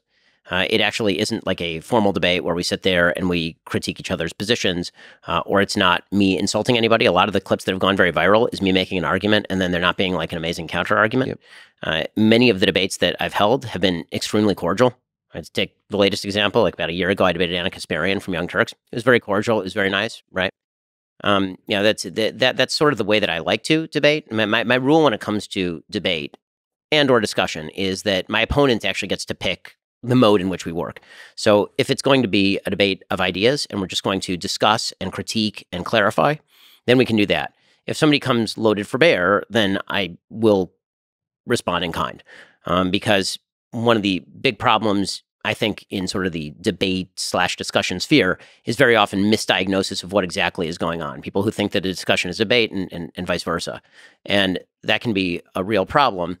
And there are people who will, treat what ought to be a discussion as, for example, an exercise in performance art. And so what that is mugging or trolling or saying trolly things in order to just get to the, that's something I actually don't do during debate. I mean, if you actually watch me talk to people, I don't actually do the trolling thing. The trolling thing is almost solely relegated to Twitter and me making jokes on my show. Mm-hmm. When it comes to actually debating people, that sounds actually a lot like what we're doing right now. It's just the person maybe taking just an obverse position to mine. Mm-hmm. And so that's fine. Usually half of the debate or discussion is me just asking for clarification of terms. Like, what exactly do you mean by this? So I can drill down on where the actual disagreement may lie. Because some of the time people think they're disagreeing and they're actually not disagreeing. Right? Like when I'm talking with Anna Kasparian and she's talking about how corporate and government have too much power together, I'm like, well, you sound like a Tea Party. Like you and I are on the same page about that. That sort of stuff does tend to happen a lot in discussion. I think that when discussion gets termed debate, it's a problem. When debate gets termed discussion, it's even more problematic because debate is a different thing. And I find that your debate and your conversation is often in good faith. You're able to steel man the other side. You're actually listening. You're considering the other side. The times when I see that Ben Shapiro destroys leftists, it's usually just like you said, the other side is doing the trolling, because the people that do criticize you, for that interaction is the people that usually get destroyed are like 20 years old, and they're usually not sophisticated in any kind of degree, in terms of being able to use logic and reason and facts and so on. And that's totally fine, by the way. I mean, if people want to criticize me for speaking on college campuses where a lot of political conversation happens, both right and left, that's fine. I mean, I've had lots of conversations with people on the other side of the aisle, too. I mean, right, I've done podcasts with Sam Harris, and we've talked about atheism, or I've done debates with Anna Kasparian, or I've done a debate with Cenk Uygur, or I've had conversations with lots of people on the other side of the aisle. In fact, I believe I'm the only person on the right who recommends that people listen to shows on the other side of the aisle, right? I mean, I say on my show on a fairly regular basis that people should listen to Pod Save America. Now, no one on Pod Save America will ever say that somebody should listen to my show. That is verboten. That is not something that can be had. It's one of the strangenesses of our politics. It's what I've called the happy birthday problem, which is I have a lot of friends who are of the left and are publicly of the left.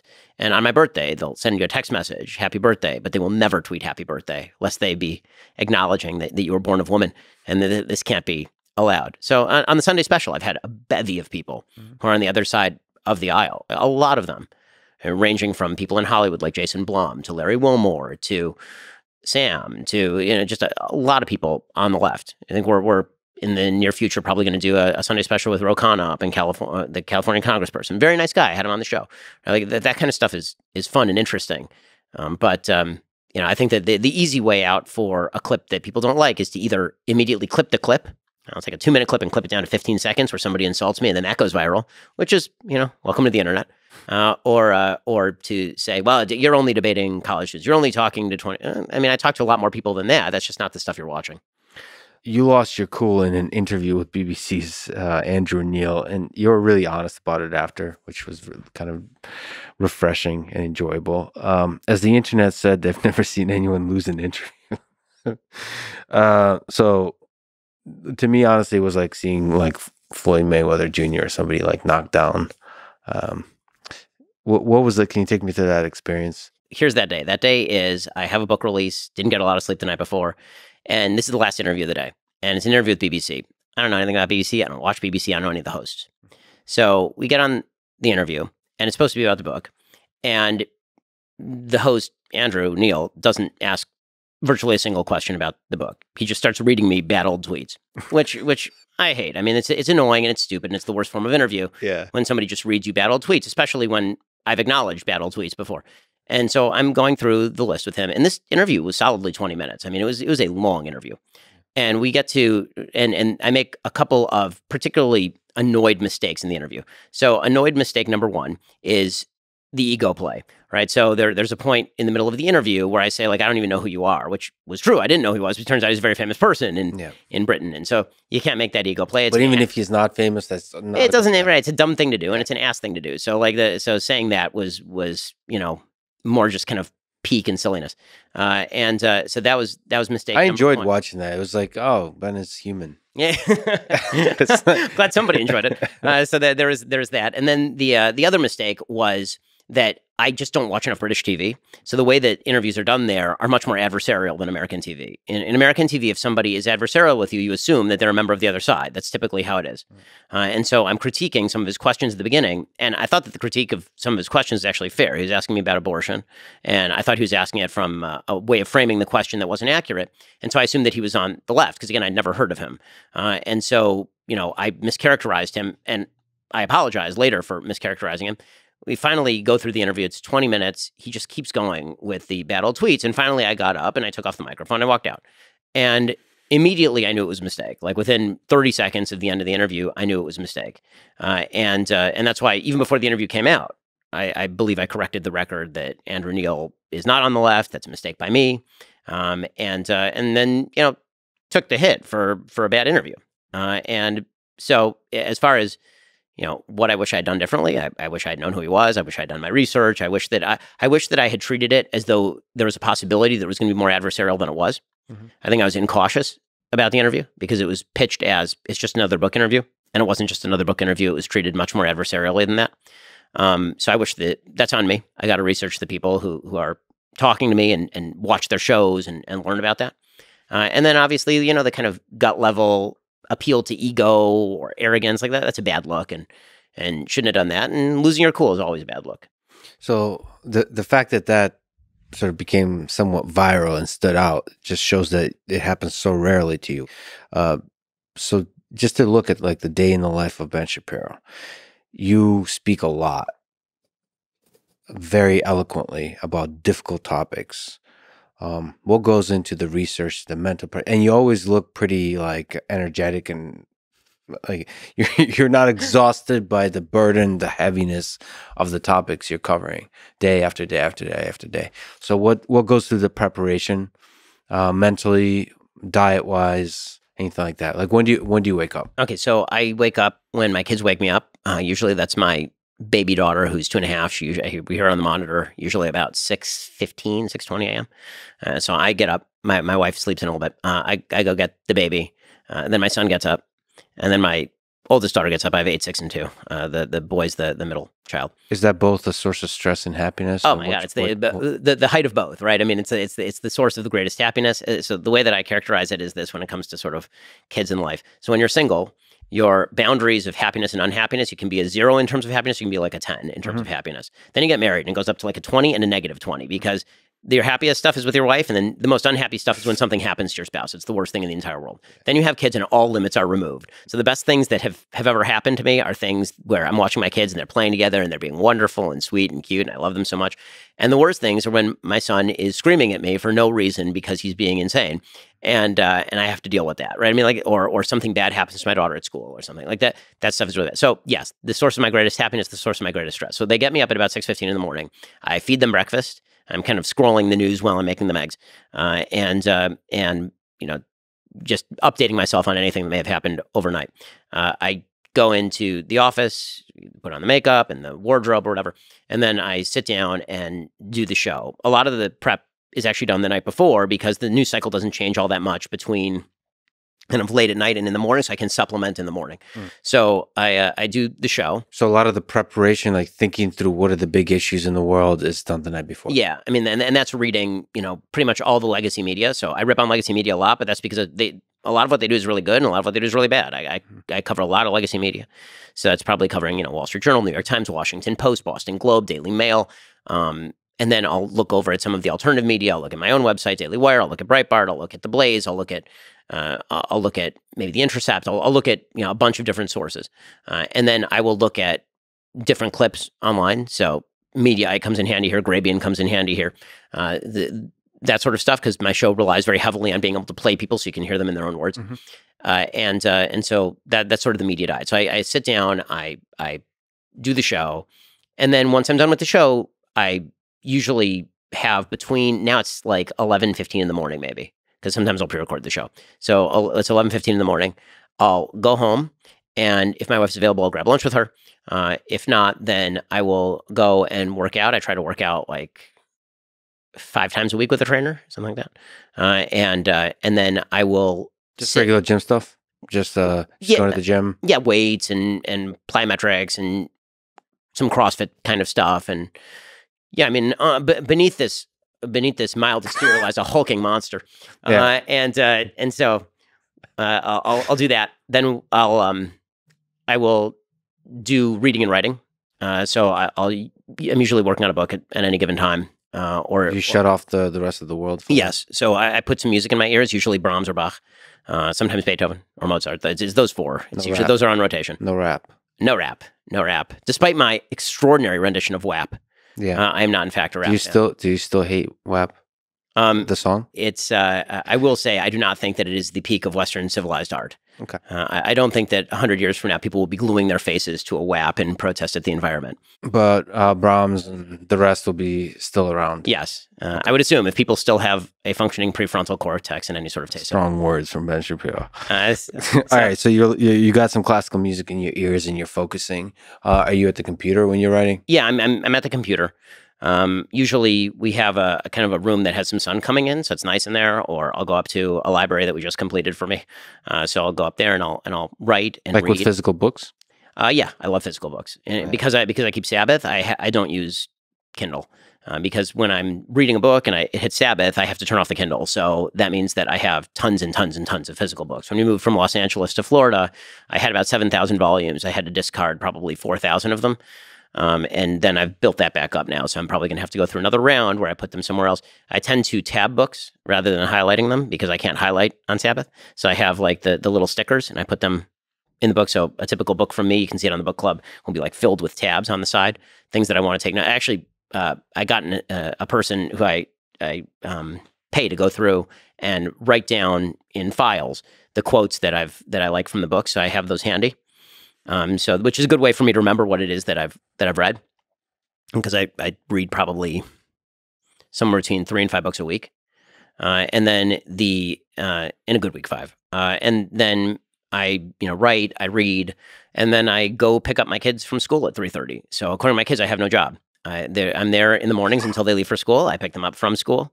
I hang out with them until they go to bed, which is usually 7:30 or so. So I'm helping them with their homework, and I'm playing with them, and I'm taking them on rides in the brand new Tesla, which my son is obsessed with. And then I put them to bed, and then I sit back down. I prep for the next day, go through all those media sources I was talking about, compile kind of a schedule for what I want the show to look like, and run a show. It's very detail oriented. Nobody writes anything for me. I write all my own stuff. So every word that comes out of my mouth is my fault. And then, hopefully I have a couple hours or an hour to hang out with my wife before we go to bed. The words you write, do you edit a lot? Or does it just come out, you're thinking like, what are the key ideas I want to express? No, I don't tend to edit a lot. So I thank God I'm able to write extraordinarily quickly. So I write very, very fast. In fact, in a previous life, I was... You also speak fast, so it's similar. Yeah, exactly. And I speak in paragraphs. So it's exactly the same thing. In a previous life, I was a ghostwriter. So I used to be sort of known as a turnaround specialist in the publishing industry. There'd be somebody who came to the publisher and says, I have 3 weeks and to get this book done. I don't have a word done. And they would call me up and be like, this person needs a book written. And so in 3 weeks, I'd knock out 60,000 words or so. Is there something you can say to the process that you follow to think? Like how you think about ideas? Like stuff is going on in the world and trying to understand what is happening. What are the explanations? What are the forces behind this? Do you have a process or just you wait for the muse to give you the interpretation of Well, the I mean, world? I think that I don't think it's a formal process, but because I read... So there's 2 ways to do it. One is sometimes... sometimes the daily grind of the news is going to refer back to core principles that are broader and deeper.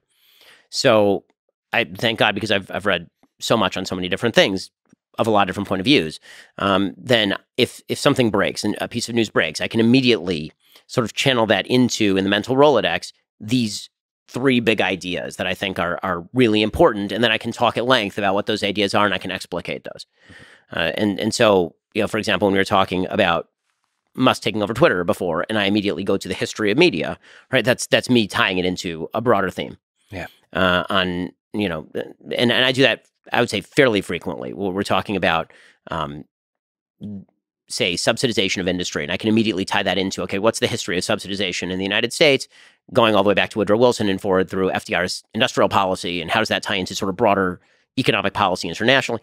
So it allows me to tie into bigger themes, because what I tend to read is mostly not news. What I tend to read is mostly books. I would say most of my media diet is actually not the stuff. Like that's the icing on the cake, but the actual cake is the hundreds of pages in history, econ, geography that I'm social science that I'm reading every week. And so that sort of stuff allows me to think more deeply about these things. So that's one way of doing it. The other way of doing it is Russia breaks in the news. I don't know anything about Russia. I immediately go and I purchase 5 books about Russia and I read all of them. Mm-hmm. And so one of the unfortunate things about the fortunate thing for me and the unfortunate thing about the world is that the unfortunate thing about the world is if you read 2 books on a subject, you are now considered by the media an expert on the subject. So that's, sad and shallow, but that is the way that it is. The good news for me is that my job isn't to be a full expert on any of these subjects, and I don't claim to be, right? I'm not a Russia expert. I know enough on Russia to be able to understand when people talk about Russia, what the system looks like, how it works, and all of that, and then to explicate that for the common man, which a lot of people who are infused with the expertise can't really do. If you're so deep in the weeds that you're like a full-on academic expert on a thing, sometimes it's hard to translate that over to a mass audience, which is really my job. Well, I think it can actually, it's funny with the two books, you can actually get a pretty deep understanding if you read and also think deeply about it. It allows you to approach a thing from first principles. A lot of times, if you're a quote unquote expert, you get carried away by the momentum of what the field has been thinking about, versus like stepping back. All right, what is really going on? The challenge is to pick the right two books. Right. So that usually what I'll try to find is somebody who knows the topic pretty well and have them recommend, or a couple people and have them recommend books. So a couple of years ago, I knew nothing about Bitcoin. I was at a conference and a couple of people who you've had on your show actually were there. And I asked them, give me your top 3 books on Bitcoin. And so then I went and I read like 9 books on Bitcoin. And so if you read 9 books on Bitcoin, you at least know enough to get by. Yeah. And so I can actually explain what Bitcoin is and why it works or why it doesn't work in some cases and what's happening in the markets that way. So that's, very, very helpful. Well, with Putin as an example, that's a difficult one to find the right books on. I think The New Tsar is the one I read where it was the most objective. The one I read, I think, about Putin was one called Strongman. And it was very highly critical of Putin, but it gave like a good background on him at the very least. Yeah, so I'm very skeptical sort of things that are very, they're critical of Putin. Because it feels like there's activism injected into the history. Like the way The Rise and Fall of the Third Reich is written about Hitler, I like, because there's almost not a criticism of Hitler. It's a description of Hitler, which is very, it's easier to do about a historical figure, which with William Shire, with The Rise and Fall of the Third Reich, it's impressive because he lived through it. But it's very tough to find objective descriptions about the history of the man and a country, of Putin, of Zelensky, of any difficult. Trump is the same. And I feel like everybody likes the hero-villain archetype, right? Yeah. And it's like either somebody's completely a hero or completely a villain.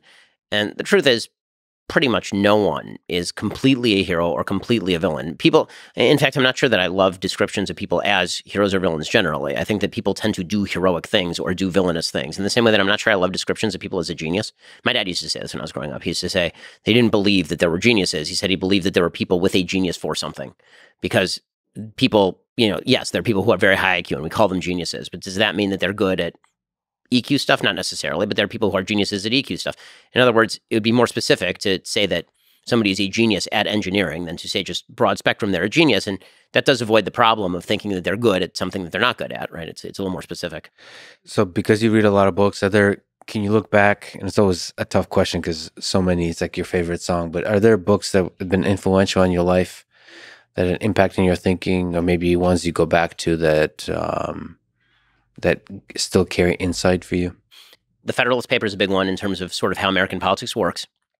The first econ book that I thought was really great because it was written for teenagers, essentially, is one called Economics in One Lesson by Henry Hazlitt.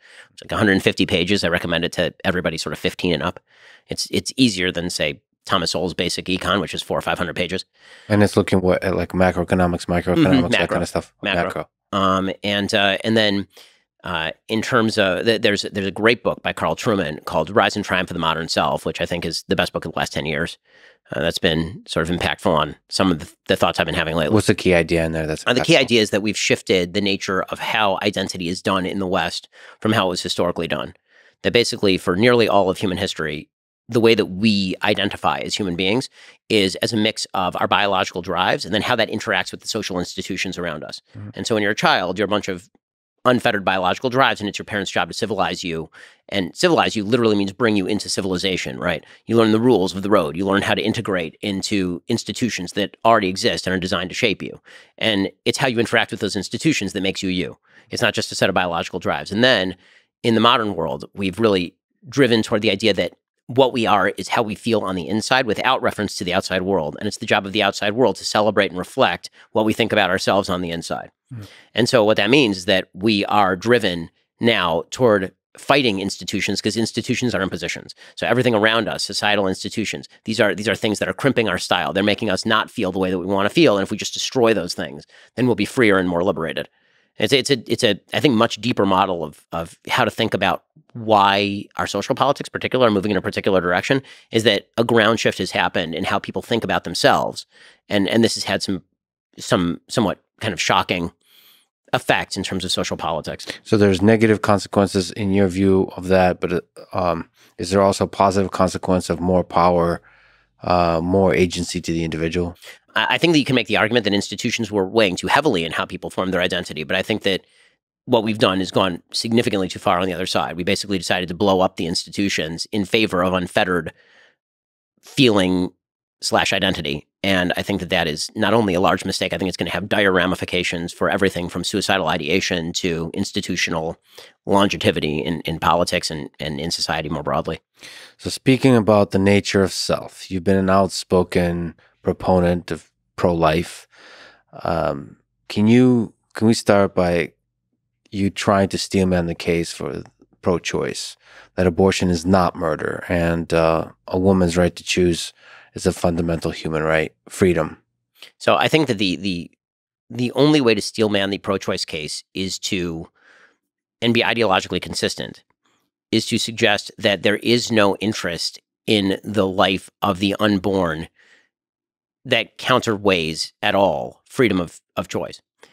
So what that means is we can take the full example or we can take sort of the partial example. So if we take the full example, what that would mean is that up until point of birth, which is sort of the Democratic Party platform position, that a woman's right to choose ought to extend for any reason whatsoever up to point of birth. The only way to argue that is that bodily autonomy is the only factor. There is no countervailing factor that would ever outweigh bodily autonomy.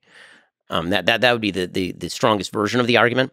Another version of that argument would be that the reason that bodily autonomy ought to weigh so heavily is because women can't be the equals of men if the vicissitudes of biology are allowed to decide their futures, right? If pregnancy changes women in a way that it doesn't change men, it's a form of sex discrimination for women to ever have to go through with pregnancy, which is an argument that was made by Ruth Bader Ginsburg, kind of. Those are the arguments. The kind of softer version is the more, I would say, emotionally resonant version of the argument, which is that bodily autonomy ought to outweigh the interests of the fetus up till point X. And then people have different feelings about what point X looks like. Is it up to the point of viability? Is it up to the point of the heartbeat? Is it up to 12 weeks or 15 weeks? And that really is where the American public is, right? Where the American public is, broadly speaking, not state by state, where there are various really, really varied opinions. But like broadly speaking, it seems like the American public by polling data wants somewhere between a 12 and 15 week abortion restriction. And they believe that up until 12 or 15 weeks, there's not enough there to not be specific, but to be kind of how people feel about it, to outweigh a woman's bodily autonomy. And then beyond that point, then there's enough of an interest in the life of the preborn child. It's developed enough that now we care about it enough that it outweighs a woman's bodily autonomy. What's the strongest case for pro-life in your mind? I mean, the strongest case for pro-life is that from conception, a human life has been created. It is a human life with potential. That human life with potential now has an independent interest in its own existence. If I may just ask a quick question. So conception is when a sperm fertilizes an egg? Yes. Okay. Just to clarify Yes. the biological beginning of what conception means. I mean, because that is the beginning of human life. Now, there are other standards that people have drawn, right? Some people say implantation in the uterus. Some people will suggest viability, some people brain development or heart development. But the clear dividing line between a human life exists and a human life does not exist is the biological creation of an independent human life with its own DNA strands and et cetera, which happens at conception. Once you acknowledge that there is that independent human life with potential, and I keep calling it that because people sometimes say potential human life. It's not a potential human life. It's a human life that is not developed yet to the full extent that it will develop. Once you say that, and once you say that it has its own interest, now the burden of proof is to explain why bodily autonomy ought to allow for the snuffing out of that human life if we believe that human life ought not to be killed for quote unquote no good reason. You have to come up with a good reason, right? The burden of proof is now shifted. Now, you will find people who will say, well, the good reason is that it's not sufficiently developed to outweigh the mental trauma or emotional trauma that a woman goes through if, for example, she was raped or the victim of incest. Okay, and that is a fairly emotionally resonant argument, but it's not necessarily dispositive. You can make the argument that just because something horrific and horrible happened to a woman does not rob the human life of its interest in life. One of the big problems in trying to draw any line for the self-interest of life in the human life is that it's very difficult to draw any other line that doesn't seem somewhat arbitrary. You say that independent heartbeat. Well, people have pacemakers. If you say brain function, people have various levels of brain function as adults. If you say viability, babies are not viable after they are born. If I left a newborn baby on a table and did not take care of it, it would be dead in 2 days. So, once you start getting into sort of these lines, it starts to get very fuzzy very quickly. And so if you're looking for sort of a bright line moral rule, that would be the bright line moral rule. And that's sort of the pro-life case. Well, there's still mysterious, difficult scientific questions of things like consciousness. So what does the question of consciousness, how does it come into play into this debate? So I don't believe that consciousness is the sole criterion by which we judge the self-interest in human life. So we are unconscious a good deal of our lives, right? That does not, we will be conscious again, right? When you're unconscious, when you're asleep, for example, presumably your life is still worth living. If somebody came in and killed you, that'd be a serious moral quandary at the very least. But the birth of consciousness, the lighting up of the flame, the initial lighting up of the flame, there does seem to be something special about that. And it's a mystery of when that happens. Well, I mean, Peter Singer makes the case that basically self-consciousness doesn't exist until you're 2.5. Right. So he says that even infanticide should be okay. Right. He's the bioethicist over at Princeton. So you get into some real dicey territory once you get into consciousness. Also, the truth is that consciousness is more of a spectrum than it is a dividing line, meaning that there are people with various degrees of brain function. We don't actually know how conscious they are, and you can get into eugenic territory pretty quickly when we start dividing between lives that are worth living based on levels of consciousness and lives that are not worth living based on levels of consciousness. Do you find it the aspect of women's freedom? Do you feel the tension between that ability to choose the trajectory of your own life versus the rights of the unborn child? In one situation, yes. In one situation, no. If you've had sex with a person voluntarily, and as a product of that, you are now pregnant, no. You've taken an action with a perfectly predictable result. Even if you took birth control, this is the way that human beings have procreated for literally all of human existence. And by the way, also how all mammals procreate. So the idea that this was an entirely unforeseen consequence of your activity, I find I have less sympathy for you in that particular situation, because you could have made decisions that would not lead you to this particular impasse. In fact, this used to be the basis of marriage, right? Was when we were a apparently more terrible society. We used to say that people should wait until they get married to have sex, a position that I still hold. And the reason for that was because then if you have sex and you produce a child, then the child will grow up in a 2-parent family with stability. So, not a ton of sympathy there. When it comes to rape and incest, obviously heavy sympathy. And so that's why I think you see, statistically speaking, a huge percentage of Americans, including many pro-life Americans, people who consider themselves pro-life, would consider exceptions for rape and incest.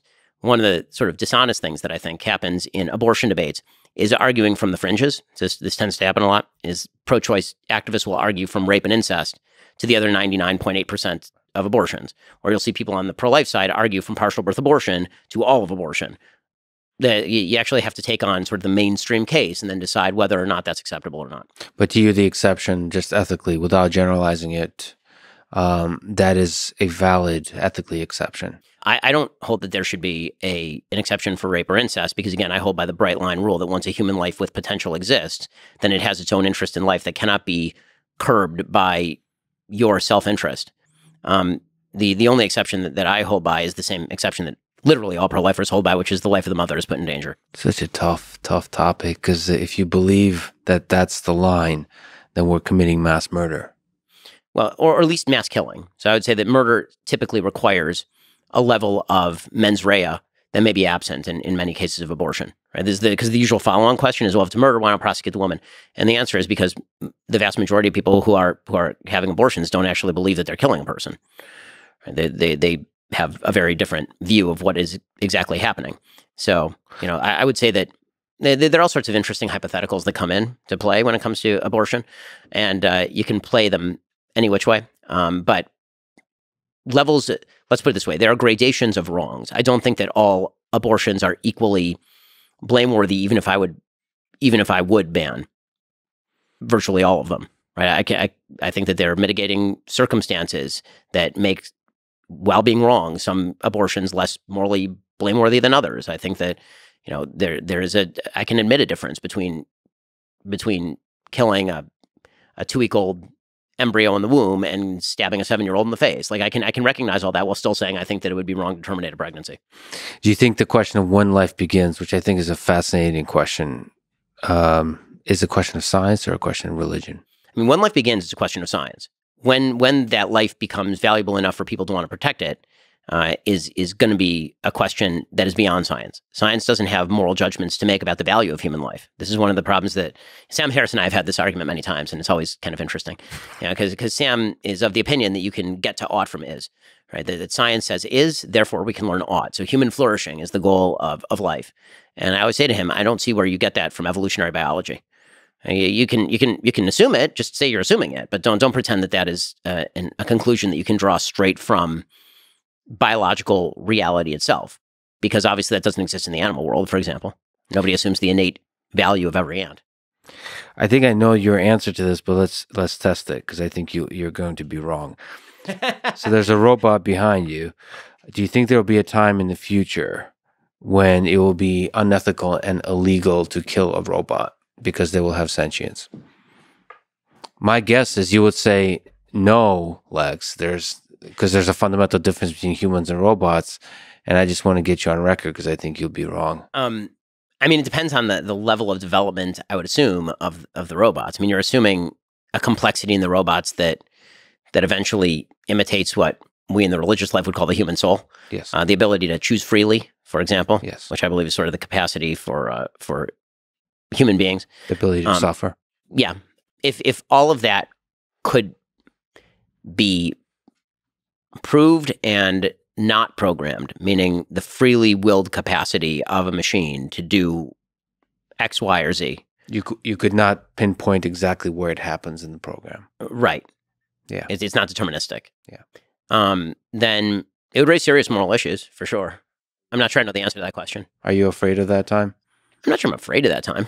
I mean, it's any more than I'd be afraid if aliens arrived in the world and had these characteristics. Well, there's just a lot of moral complexities, and they don't necessarily have to be in the physical space. They can be in the digital space. There's an increased sophistication and number of bots on the internet, including on Twitter.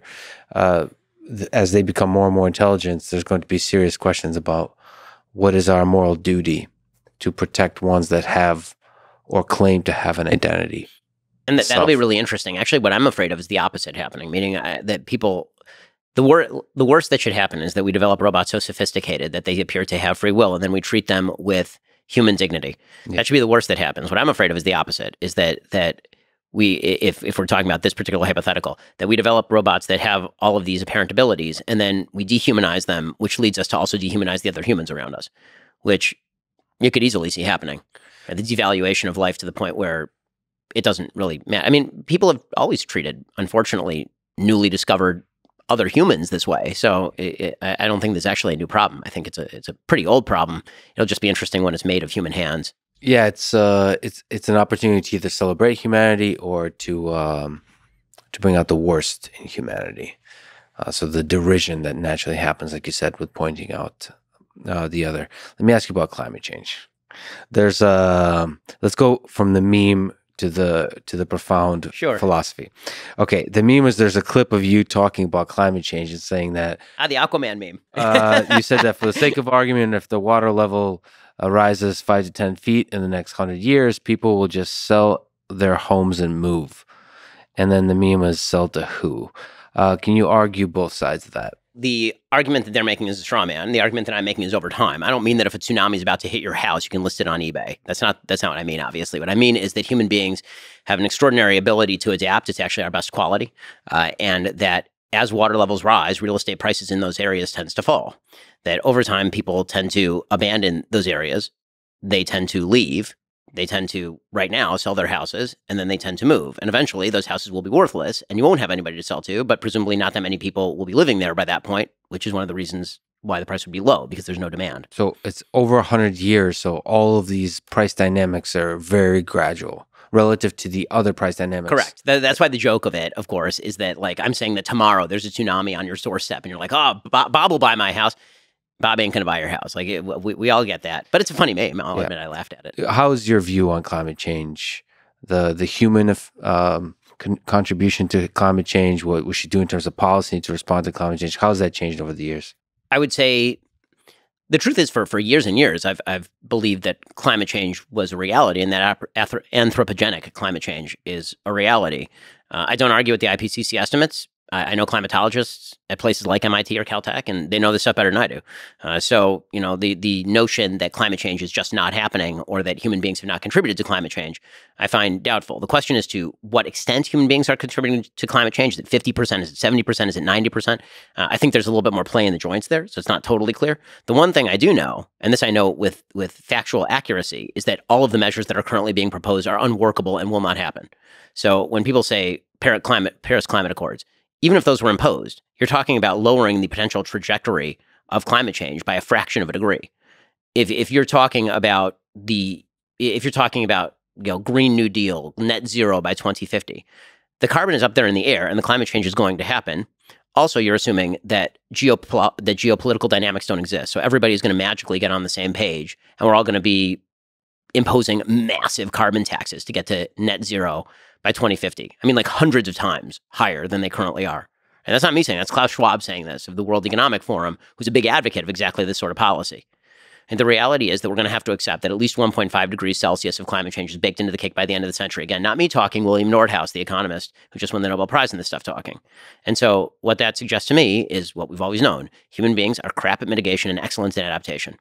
Right? We are very bad at mitigating our own faults.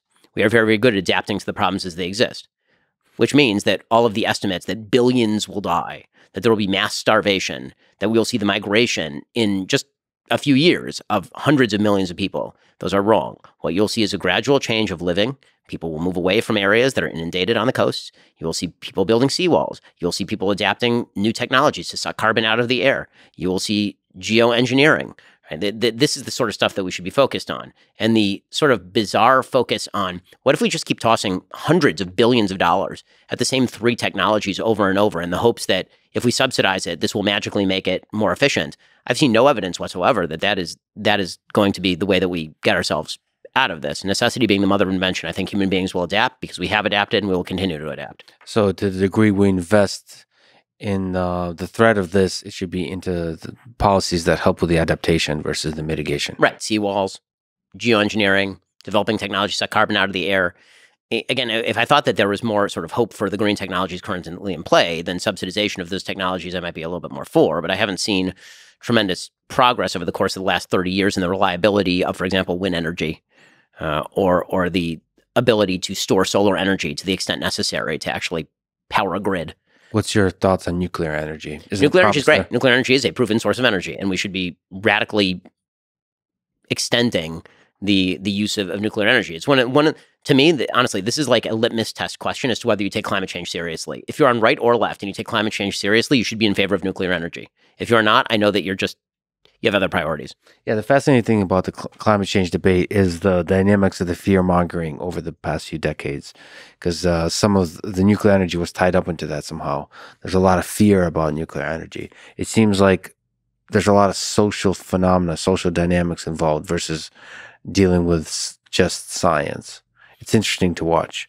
And if on my darker days, it makes me cynical about our ability to use reason and science to deal with the threats of the world. I think that our ability to use reason and science to deal with the threats of the world is almost a time frame question. So I think that we're very bad at looking down the road and saying, because people can't handle, for example, even things like compound interest. Yeah. Right? Like the idea that if I put $1 in the bank today, that 15 years from now, that's going to be worth a lot more than $1. People can't actually see that. And so the idea of let's foresee a problem, then we'll deal with it right now, as opposed to 30 years down the road. Typically, we let the problem happen and then we solve it. And it's bloodier and worse than it would have been if we had solved it 30 years ago. But it is, in fact, effective. And sometimes it turns out the solution that we're proposing 30 years in advance is not effective. And that can be a major problem as well. Well, that's then to steelman the case for fear-mongering, for irrational fear-mongering. We need to be scared shitless in order for us to do anything. Yeah. So that's I'm generally against that, but maybe on a population scale, maybe some of that is necessary for us to respond appropriate for long-term threats. We should be scared shitless. But I don't think that we can actually do that, though. First of all, I think that it's platonic lies are generally bad, and then second of all, I don't think that we actually have the capacity to do this. I think that the people who are, the sort of elites of our society who get together in rooms and talk about this sort of stuff. And I've been in some of those meetings at my synagogues Friday nights. Actually, no, but but I was going to make the joke, but I'm glad you did. Yeah, I've been in rooms like Davos-like rooms, and when people discuss these sorts of topics, and they're like, "What if we just tell people that it's going to be a disaster with tsunamis and day after tomorrow?" It's like, you guys don't have that power. You don't. And by the way, you dramatically undercut your own power because of COVID to do this sort of stuff. Because a lot of the sort of, what if we scare the living hell out of you to the point where you stay in your own house for 2 years, and we tell you can't send your kids to school, and then we tell you that the vaccine is going to prevent transmission, and then we also tell you that we need to spend $7 trillion in 1 year, and it won't have any inflationary effect, and it turns out you're wrong on literally all of those things. The last 2 years have done more to undermine institutional trust than any time in probably American history. It's pretty amazing. Yeah, I tend to agree with the only thing we have to fear is fear itself. Let me ask you back to the question of God. And a big ridiculous question: who's God? Who is God? So I'm going to use sort of the Aquinas formulation of what God is, right? That if there is a cause of all things, not physical things, if there is a cause underlying the reason of the universe, then that is the thing we call God. So not a big guy in the sky with a beard. Like he is the force underlying the logic of the universe, if there is a logic to the universe, and he is the creator in the Judaic view of that universe, and he does have an interest in us living in accordance with the laws of the universe that, if you're a religious Jew, are encoded in the Torah, but if you're not a religious Jew, would be encoded in the natural law by sort of Catholic theology. Why do you think God created the universe? Or as popularly asked, what do you think is the meaning behind it? What's the meaning of life? What's the meaning of life? So I think that the meaning of life is to fulfill what God made you to do, and that is a series of roles. I think that human beings, and here you have to look to sort of human nature, rather than looking kind of to big questions. I've evolved something that I've really been working on, and I'm writing a book about this actually, that I call colloquially role theory.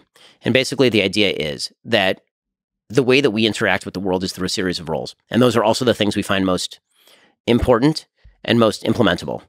Right? There's sort of virtue ethics, right, which suggests that if we act in accordance with virtue, like Aristotle, then we will be living the most fulfilled and meaningful life. And then you have sort of deontological ethics, like Kantian ethics, that it's a rule-based ethic. If you follow the rules, then you'll find the meaning of life. And then what I'm proposing is that there's something that I would call role ethics, which is there are a series of roles that we play across our lives, which are also the things that we tend to put on our tombstones and find the most meaningful. So when you go to a cemetery, you can see what people found the most meaningful because it's the stuff they put on the stone that has like 4 words on it, right? Like beloved father, beloved mother, sister, brother. And you might have a job once in a while, a creator, a religious person, right? These are all roles that have existed across societies and across humanity. And those are the things where we actually find meaning. And the way that we navigate those roles brings us meaning. And I think that God created us in order to fulfill those roles for purposes that I can't begin to understand because I ain't him.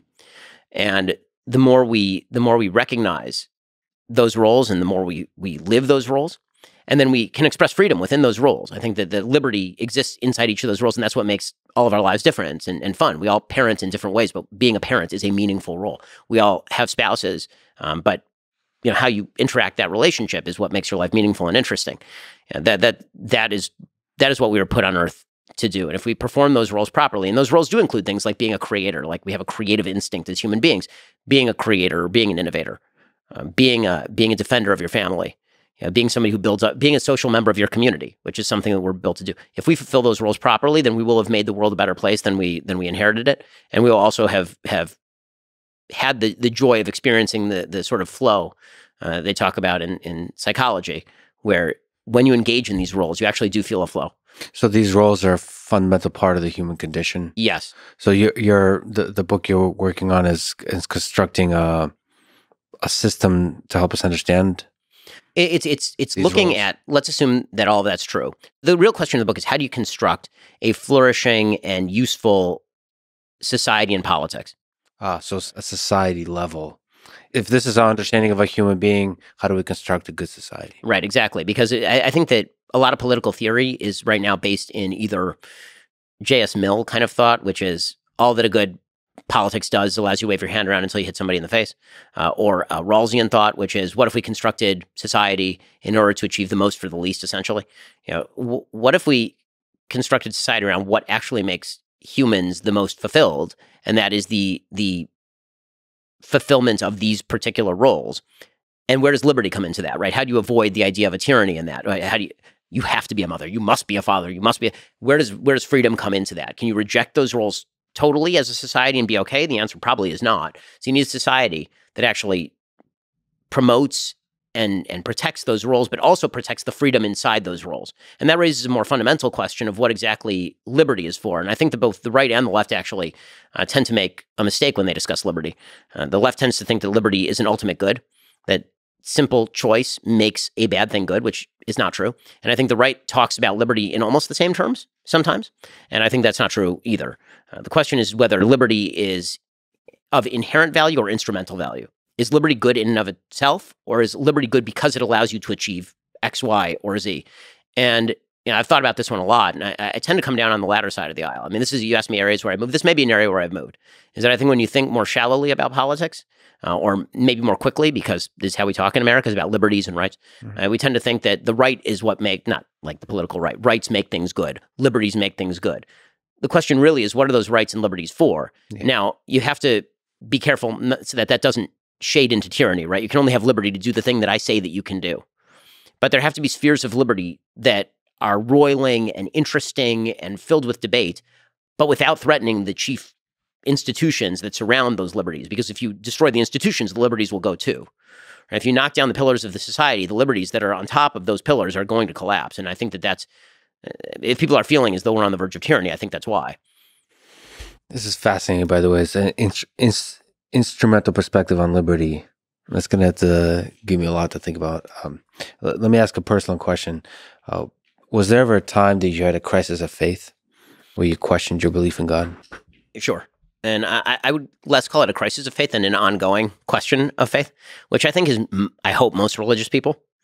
And the word Israel, right, in Hebrew, Yisrael, means to struggle with God. That's literally what the word means.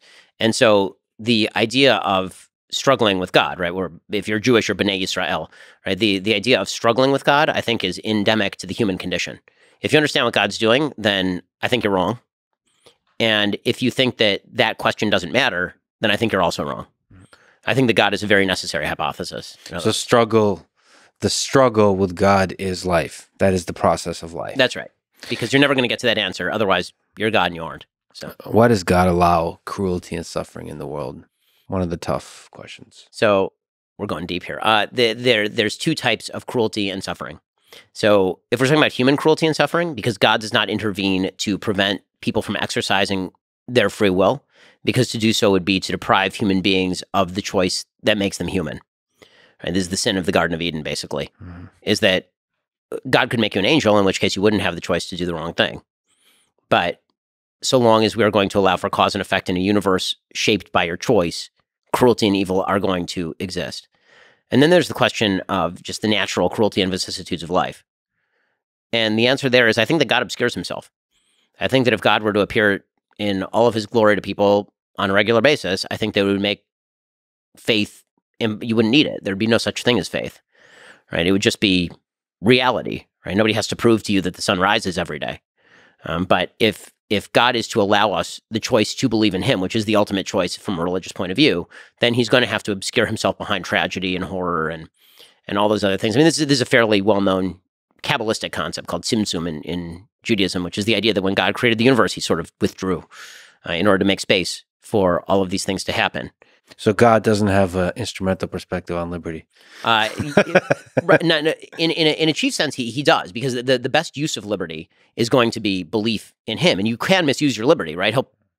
There will be consequences if you believe in an afterlife, or if you believe in sort of a generalized, better version of life led by faith, then liberty does have a purpose.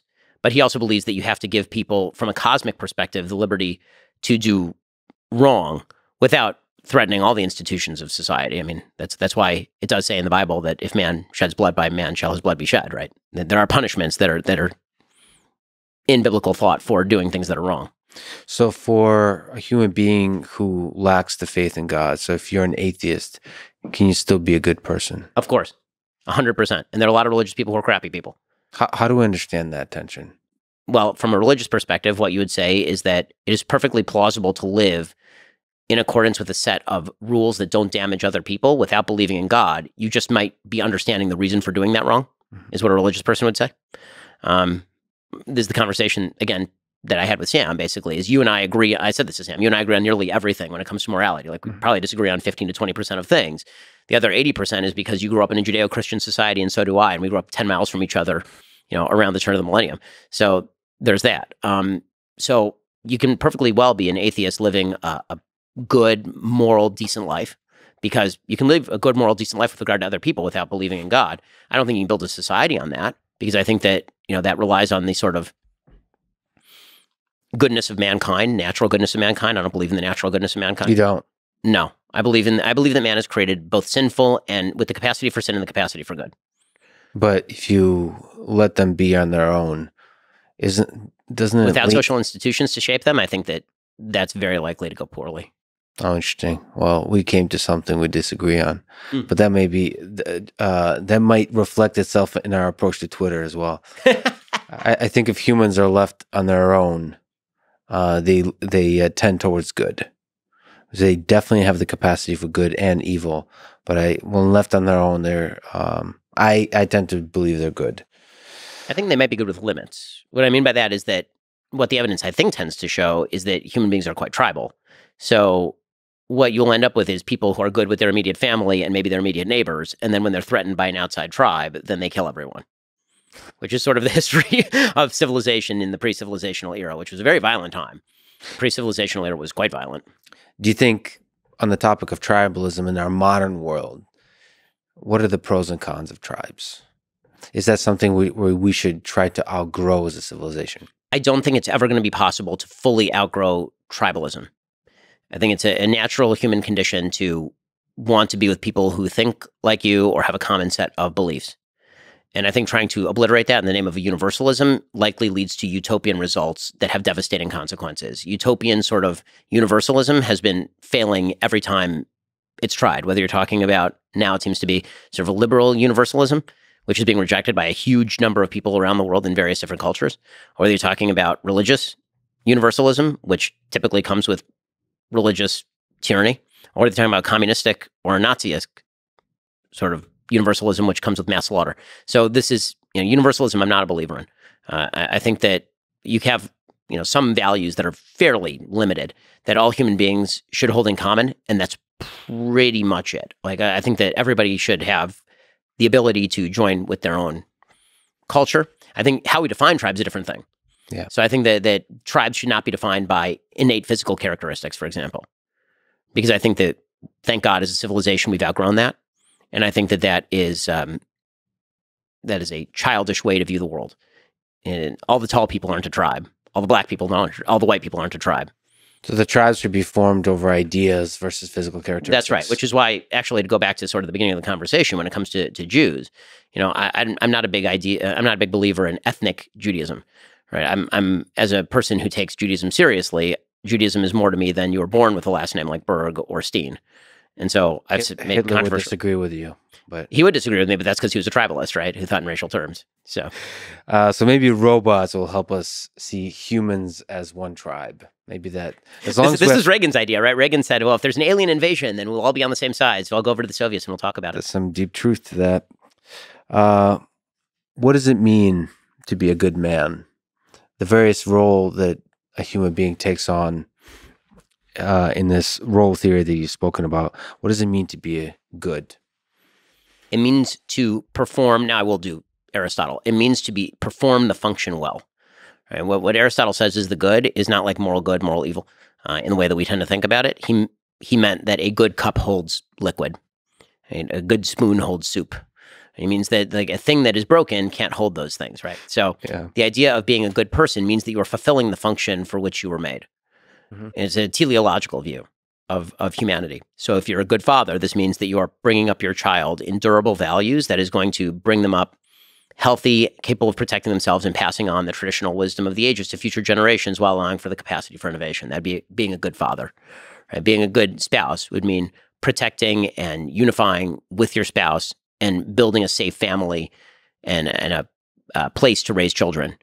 Being a good citizen of your community means protecting the fellow citizens of your community while incentivizing them to build for themselves. And it becomes actually much easier to think of how to, this is why I like the role theory, because it's very hard, since sort of in virtue theory, to say, be generous.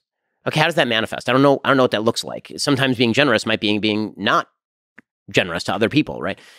When Aristotle says that you should be benevolent, like what does that mean? This is very vague. When I say be a good dad, most people sort of have a gut level understanding of what it means to be a good dad. And mostly what they have a gut level understanding of what it means to really be a really bad dad.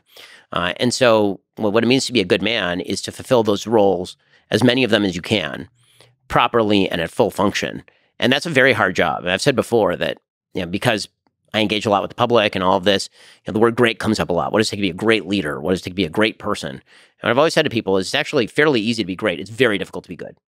There are a lot of very great people who are not very good, and there are not a lot of good people. And most of them, frankly, most good people die mourned by their family and friends, and 2 generations later they're forgotten. But those are the people who incrementally move the ball forward in the world, sometimes much more than the people who are considered great. Understand the role in your life that involves being a cup and be damn good at it. Exactly. That's right. Hold the soup. It's very Jordan Peterson have been there. Yeah, it's very like Lobster with Jordan Peterson. Exactly. I think people will quote you for years and years to come on that. What advice would you give? A lot of young people look up to you. What advice, despite their better judgment? No, I'm just kidding. I'm just maybe only kidding. Only kidding. They seriously look up to you and draw inspiration from your ideas, from your bold thinking. What advice would you give to them? How to live a life worth living? How to have a career they can be proud of, and everything like that. So live out the values that you think are really important and seek those values in others would be the first piece of advice. Second piece of advice, don't go on Twitter until you're 26. And 26? Because your brain is fully developed at that point. As I said early on, I was on social media and writing columns from the time I was 17. It was a great opportunity, and as it turns out, a great temptation to say enormous numbers of stupid things when you're young. I mean, you're kind of trying out ideas, and you're putting them on, you're taking them off, and social media permanentizes those things and engraves them in stone, and then that's used against you for the rest of your life. So I tell young people this all the time. Like, if you want to be on social media, be on social media, but don't post. Like, watch. If you want to take in information, and more importantly, you should read books. As far as other advice, I'd say engage in your community. There's no substitute for engaging in your community. And engage in interpersonal action, because that will soften you and make you a better person. I've become a better person since I got married. I've become an even better person since I've had kids. So you can imagine how terrible I was before all these things. And engaging your community does allow you to build the things that matter on the most local possible level. I mean, the outcome, by the way, of the sort of politics of fulfillment that I was talking about earlier is a lot of localism, because the roles that I'm talking about are largely local roles. So that stuff has to be protected locally. I think we focus way too much in this country and others on like world-beating solutions, national solutions that apply to hundreds of millions of people. How do we get to the solutions that apply for like 5? And then we get to the solutions that apply to like 20. And then we get to the solutions that involve 200 people or 1,000 people. Let's solve that stuff. And I think the solutions at the higher level flow bottom up, not top down. What about mentors and maybe role models? Have you had a mentor, or maybe people you look up to, either you interacted on a local scale, like you actually knew them, or somebody you really looked up to? For me, I'm very lucky. I grew up in a very solid 2-parent household. I'm extremely close with my parents. I've lived near my parents literally my entire life, with the exception of 3 years at law school. Like right now, they live a mile and a half from us. What'd you learn about life from your parents and your father? Oh man, so many things from my parents. That's good and bad. That's a hard one. I mean, I think the good stuff from my dad is that you should hold true to your values. He's very big on, you have values, those values are important, hold true to them. Did you understand what your values are, what your principles are early on? Fairly quickly, yeah. Yeah. And so, he was very big on that, which is why, for example, I get asked a lot in the Jewish community why I wear a kippah. And the answer is, it never occurred to me to take off the kippah. I always wore it why would I take it off at any point? That's the life that I want to live, and that's the way it is. Yeah, so that was a big one from my dad. From my mom, practicality. My dad is more of a dreamer. My mom is much more practical. And so the sort of lessons that I learned from my dad are that you can have this is sort of the counter lesson is that you can have a good idea, but if you don't have a plan for implementation, then it doesn't end up as reality. And I think actually he's learned that better over the course of his life too. But my dad, from the time I was very young, he wanted me to engage with other adults, and he wanted me to learn from other people. And one of his rules was if he didn't know something, he would find somebody who he thought did know the thing for me to talk to. That was a big thing. So I'm very lucky. I have wonderful parents. As far as sort of other mentors, in terms of the media, Andrew Breitbart was a mentor. Andrew, obviously, he was kind of known in his latter days, I think, more for the militancy than when I was very close with him. So for somebody like me who knows more about the militancy, can you tell me what makes him a great man? What made Andrew great is that he engaged with everyone. I mean, everyone. So there are videos of him rollerblading down the boulevard, and people would be protesting, and he would literally like rollerblade up to them, and he would say, "Let's go to lunch together," and he would just do this.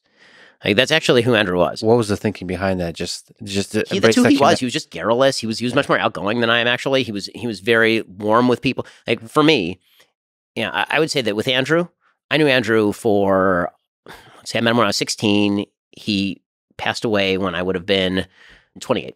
So I knew Andrew for 10, 12 years. Mm-hmm. And people who met Andrew for about 10 minutes knew Andrew 99% as well as I knew Andrew. Because he was just all out front, like everything was out here, and he loved talking to people, he loved engaging with people, and so this made him a lot of fun and unpredictable and fun to watch and all of that. And then I think Twitter got to him. I think by Twitter is one of the lessons I learned from Andrew is the counter lesson, which is Twitter can poison you. Twitter can really wreck you. If you spend all day on Twitter reading the comments and getting angry at people who are talking about you, it becomes a very difficult life. And I think that in the last year of his life, Andrew got very caught up in that because of a series of sort of circumstances. It can actually affect your mind. It can actually make you resentful, all that kind of stuff. I tend to agree with that. So, but the lesson that I learned from Andrew is engage with everybody, take joy in sort of the mission that you're given.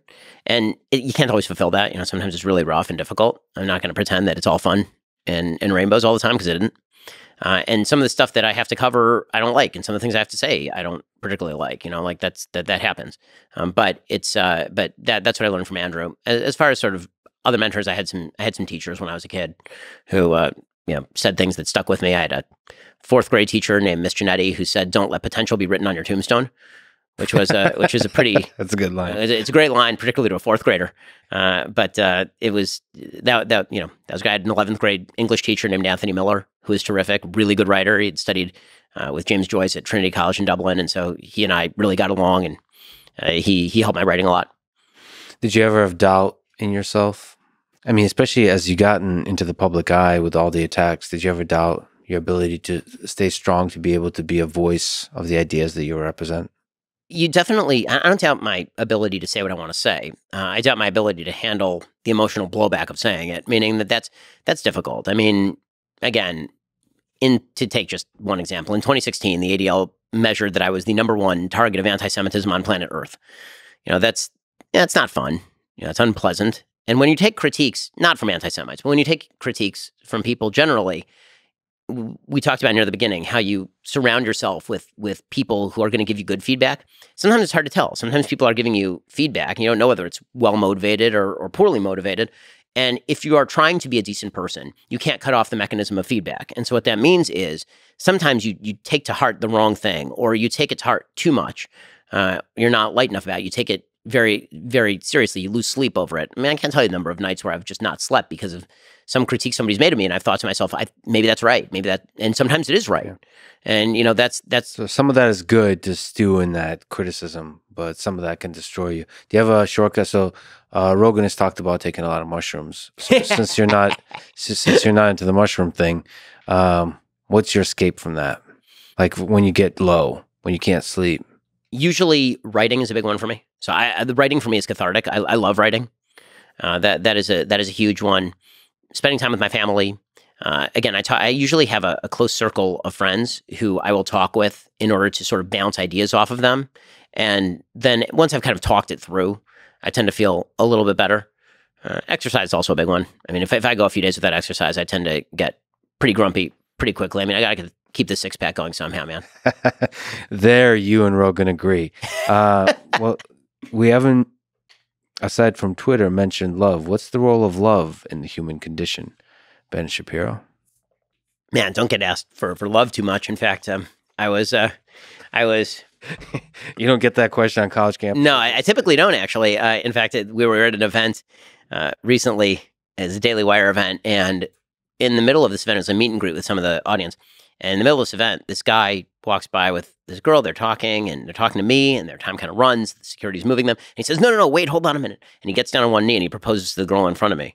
And I said to him, this is the weirdest proposal in human history. What is happening right now? Like, I was your choice of Cupid here. Like, so, well, we actually like got together because we listened to your show. And I said, I can perform it like a Jewish marriage right now. We're going to need like a glass. We're going to need some wine. It's going to get weird real fast. Yeah. But so Love Doctor, I'm typically not asked too much about. The role of love is important in binding together human beings who ought to be bound together. And the role of respect is even more important in binding together broader groups of people. I think one of the mistakes that we make in politics is trying to substitute love for respect or respect for love. And I think that's a big mistake. So I do not bear tremendous love in the same sense that I do for my family for random strangers. I don't. I love my family. I love my kids. Anybody who tells you they love your kid as much as you love your kid is lying to you. It's not true. I love my community more than I love other communities. I love my state more than I love other states. I love my country more than I love other countries, right? Like that's all normal and that's all good. The problem of empathy can be when that becomes so tight-knit that you're not outward looking, that you don't actually have respect for other people. So in the local level, you need love in order to protect you and shield you and give you the strength to go forward. And then beyond that, you need a lot of respect for people who are not in the circle of love. And I think trying to extend love to people who either are not going to love you back or are going to slap you in the face for it, or who you're just not that close to, it's either it runs the risk of being airsats and fake, or it can actually be counterproductive in some senses. Well, there's some sense in which you could have love for other human beings just based on the humanity that connects everybody, right? So you love this whole project that we're a part of. And actually, sort of another thing we disagree on. So loving a stranger, like having that basic empathy and compassion towards a stranger, even if it can hurt you, I think is ultimately that to me is what it means to be a good man. To live a good life is to have that compassion towards strangers. Because to me, it's easy and natural and obvious to love people close to you. But to step outside yourself and to love others, I think that's the fabric of a good society. You don't think there's value to that? I think there can be, but I think we're also discussing love almost in two different senses. Meaning that when I talk about love, what I think of immediately is the love I bear for my wife and kids, or my parents, or my siblings. What about friendship? Or the love of my close friends. Yeah. Okay, but I think that it's that using that same term to describe how I feel about strangers, I think would just be inaccurate. And so that's why I'm suggesting that respect might be a more solid and realistic foundation for the way that we treat people far away from us or people who are strangers. Respect for their dignity, respect for their priorities, respect for their role in life. It might be too much of an ask, in other words. There might be the rare human being who's capable of literally loving a homeless man on the street the way that he loves his own family. But if you respect the homeless man on the street the way that you respect your own family, because everyone deserves that respect, I think that you get to the same end without forcing people into a position of unrealistically expecting themselves to feel a thing they don't feel. One of the big questions in religion that comes up is God makes certain requests that you feel certain ways, right? You're supposed to be bisimcha, you're supposed to be happy about certain things, or you're supposed to love thy neighbor as thyself, right? You'll notice that in that statement, it's thy neighbor, right? It's not just like generally anyone. It's love thy neighbor as thyself. In any case, I think that extends to anyone that follows you on Twitter. Thy neighbor, because God anticipated the social network aspect that is not constrained by geography. I'm going to differ with you on the interpretation on that. But in any case, the sort of the kind of extension of love outwards might be too big an ask. So maybe we can start with respect, and then hopefully out of that respect can grow something more if people earn their way in. Because I think that one of the big problems when we were talking about universalism is when people say, like, I'm a world citizen. I love people of the other country as much as I love myself, or as much as I love my country. It tends to actually lead to an almost crammed down utopianism that I think can be kind of difficult, because with love comes a certain expectation of solidarity. And I think, right, I mean, when you love your family, you love your wife, like there's a certain level of solidarity that is required inside the home in order to preserve the most loving kind of home. And so if you love everybody, then that sort of implies a certain level of solidarity that may not exist. So maybe the idea is, for me, start with respect, and then maybe as people respect each other more, then love is an outgrowth of that, as opposed to starting with love and then hoping that respect develops. Yeah, there's a danger that that word becomes empty and instead is used for dogmatic kind of utopianism. I mean, this is the way that, for example, religious theocracies very often work. We love you so much we have to convert you. So let's start with respect. What I would love to see after our conversation today is to see a Ben Shapiro that continues the growth on Twitter of being even more respectful than you've already been, and maybe one day converting that into love on Twitter. That would, if I could see that in this world, that would make me die a happy man. Wow, that's a little bit if I more can make that happen for you. Love in the world for me, as a gift for me. I'll try to make that happen. I do have one question. I'm going to need you to tell me, which jokes are okay? Are jokes still okay? So yeah, can I just run your Twitter from now on? You just send it to me. 100%. I will pre-screen you the jokes, and you can tell me if this is a loving joke or if this is a hate-filled, obnoxious joke. People will be very surprised by all the heart emojis that start popping up on your Twitter. But thank you so much for being bold and fearless and exploring ideas. And your Twitter aside, thank you for being just good faith in all the arguments and all the conversations you're having with people. It's a huge honor. Thank you for talking to me. Hey, thanks for having me. I really appreciate it. Thanks for listening to this conversation with Ben Shapiro. To support this podcast, please check out our sponsors in the description.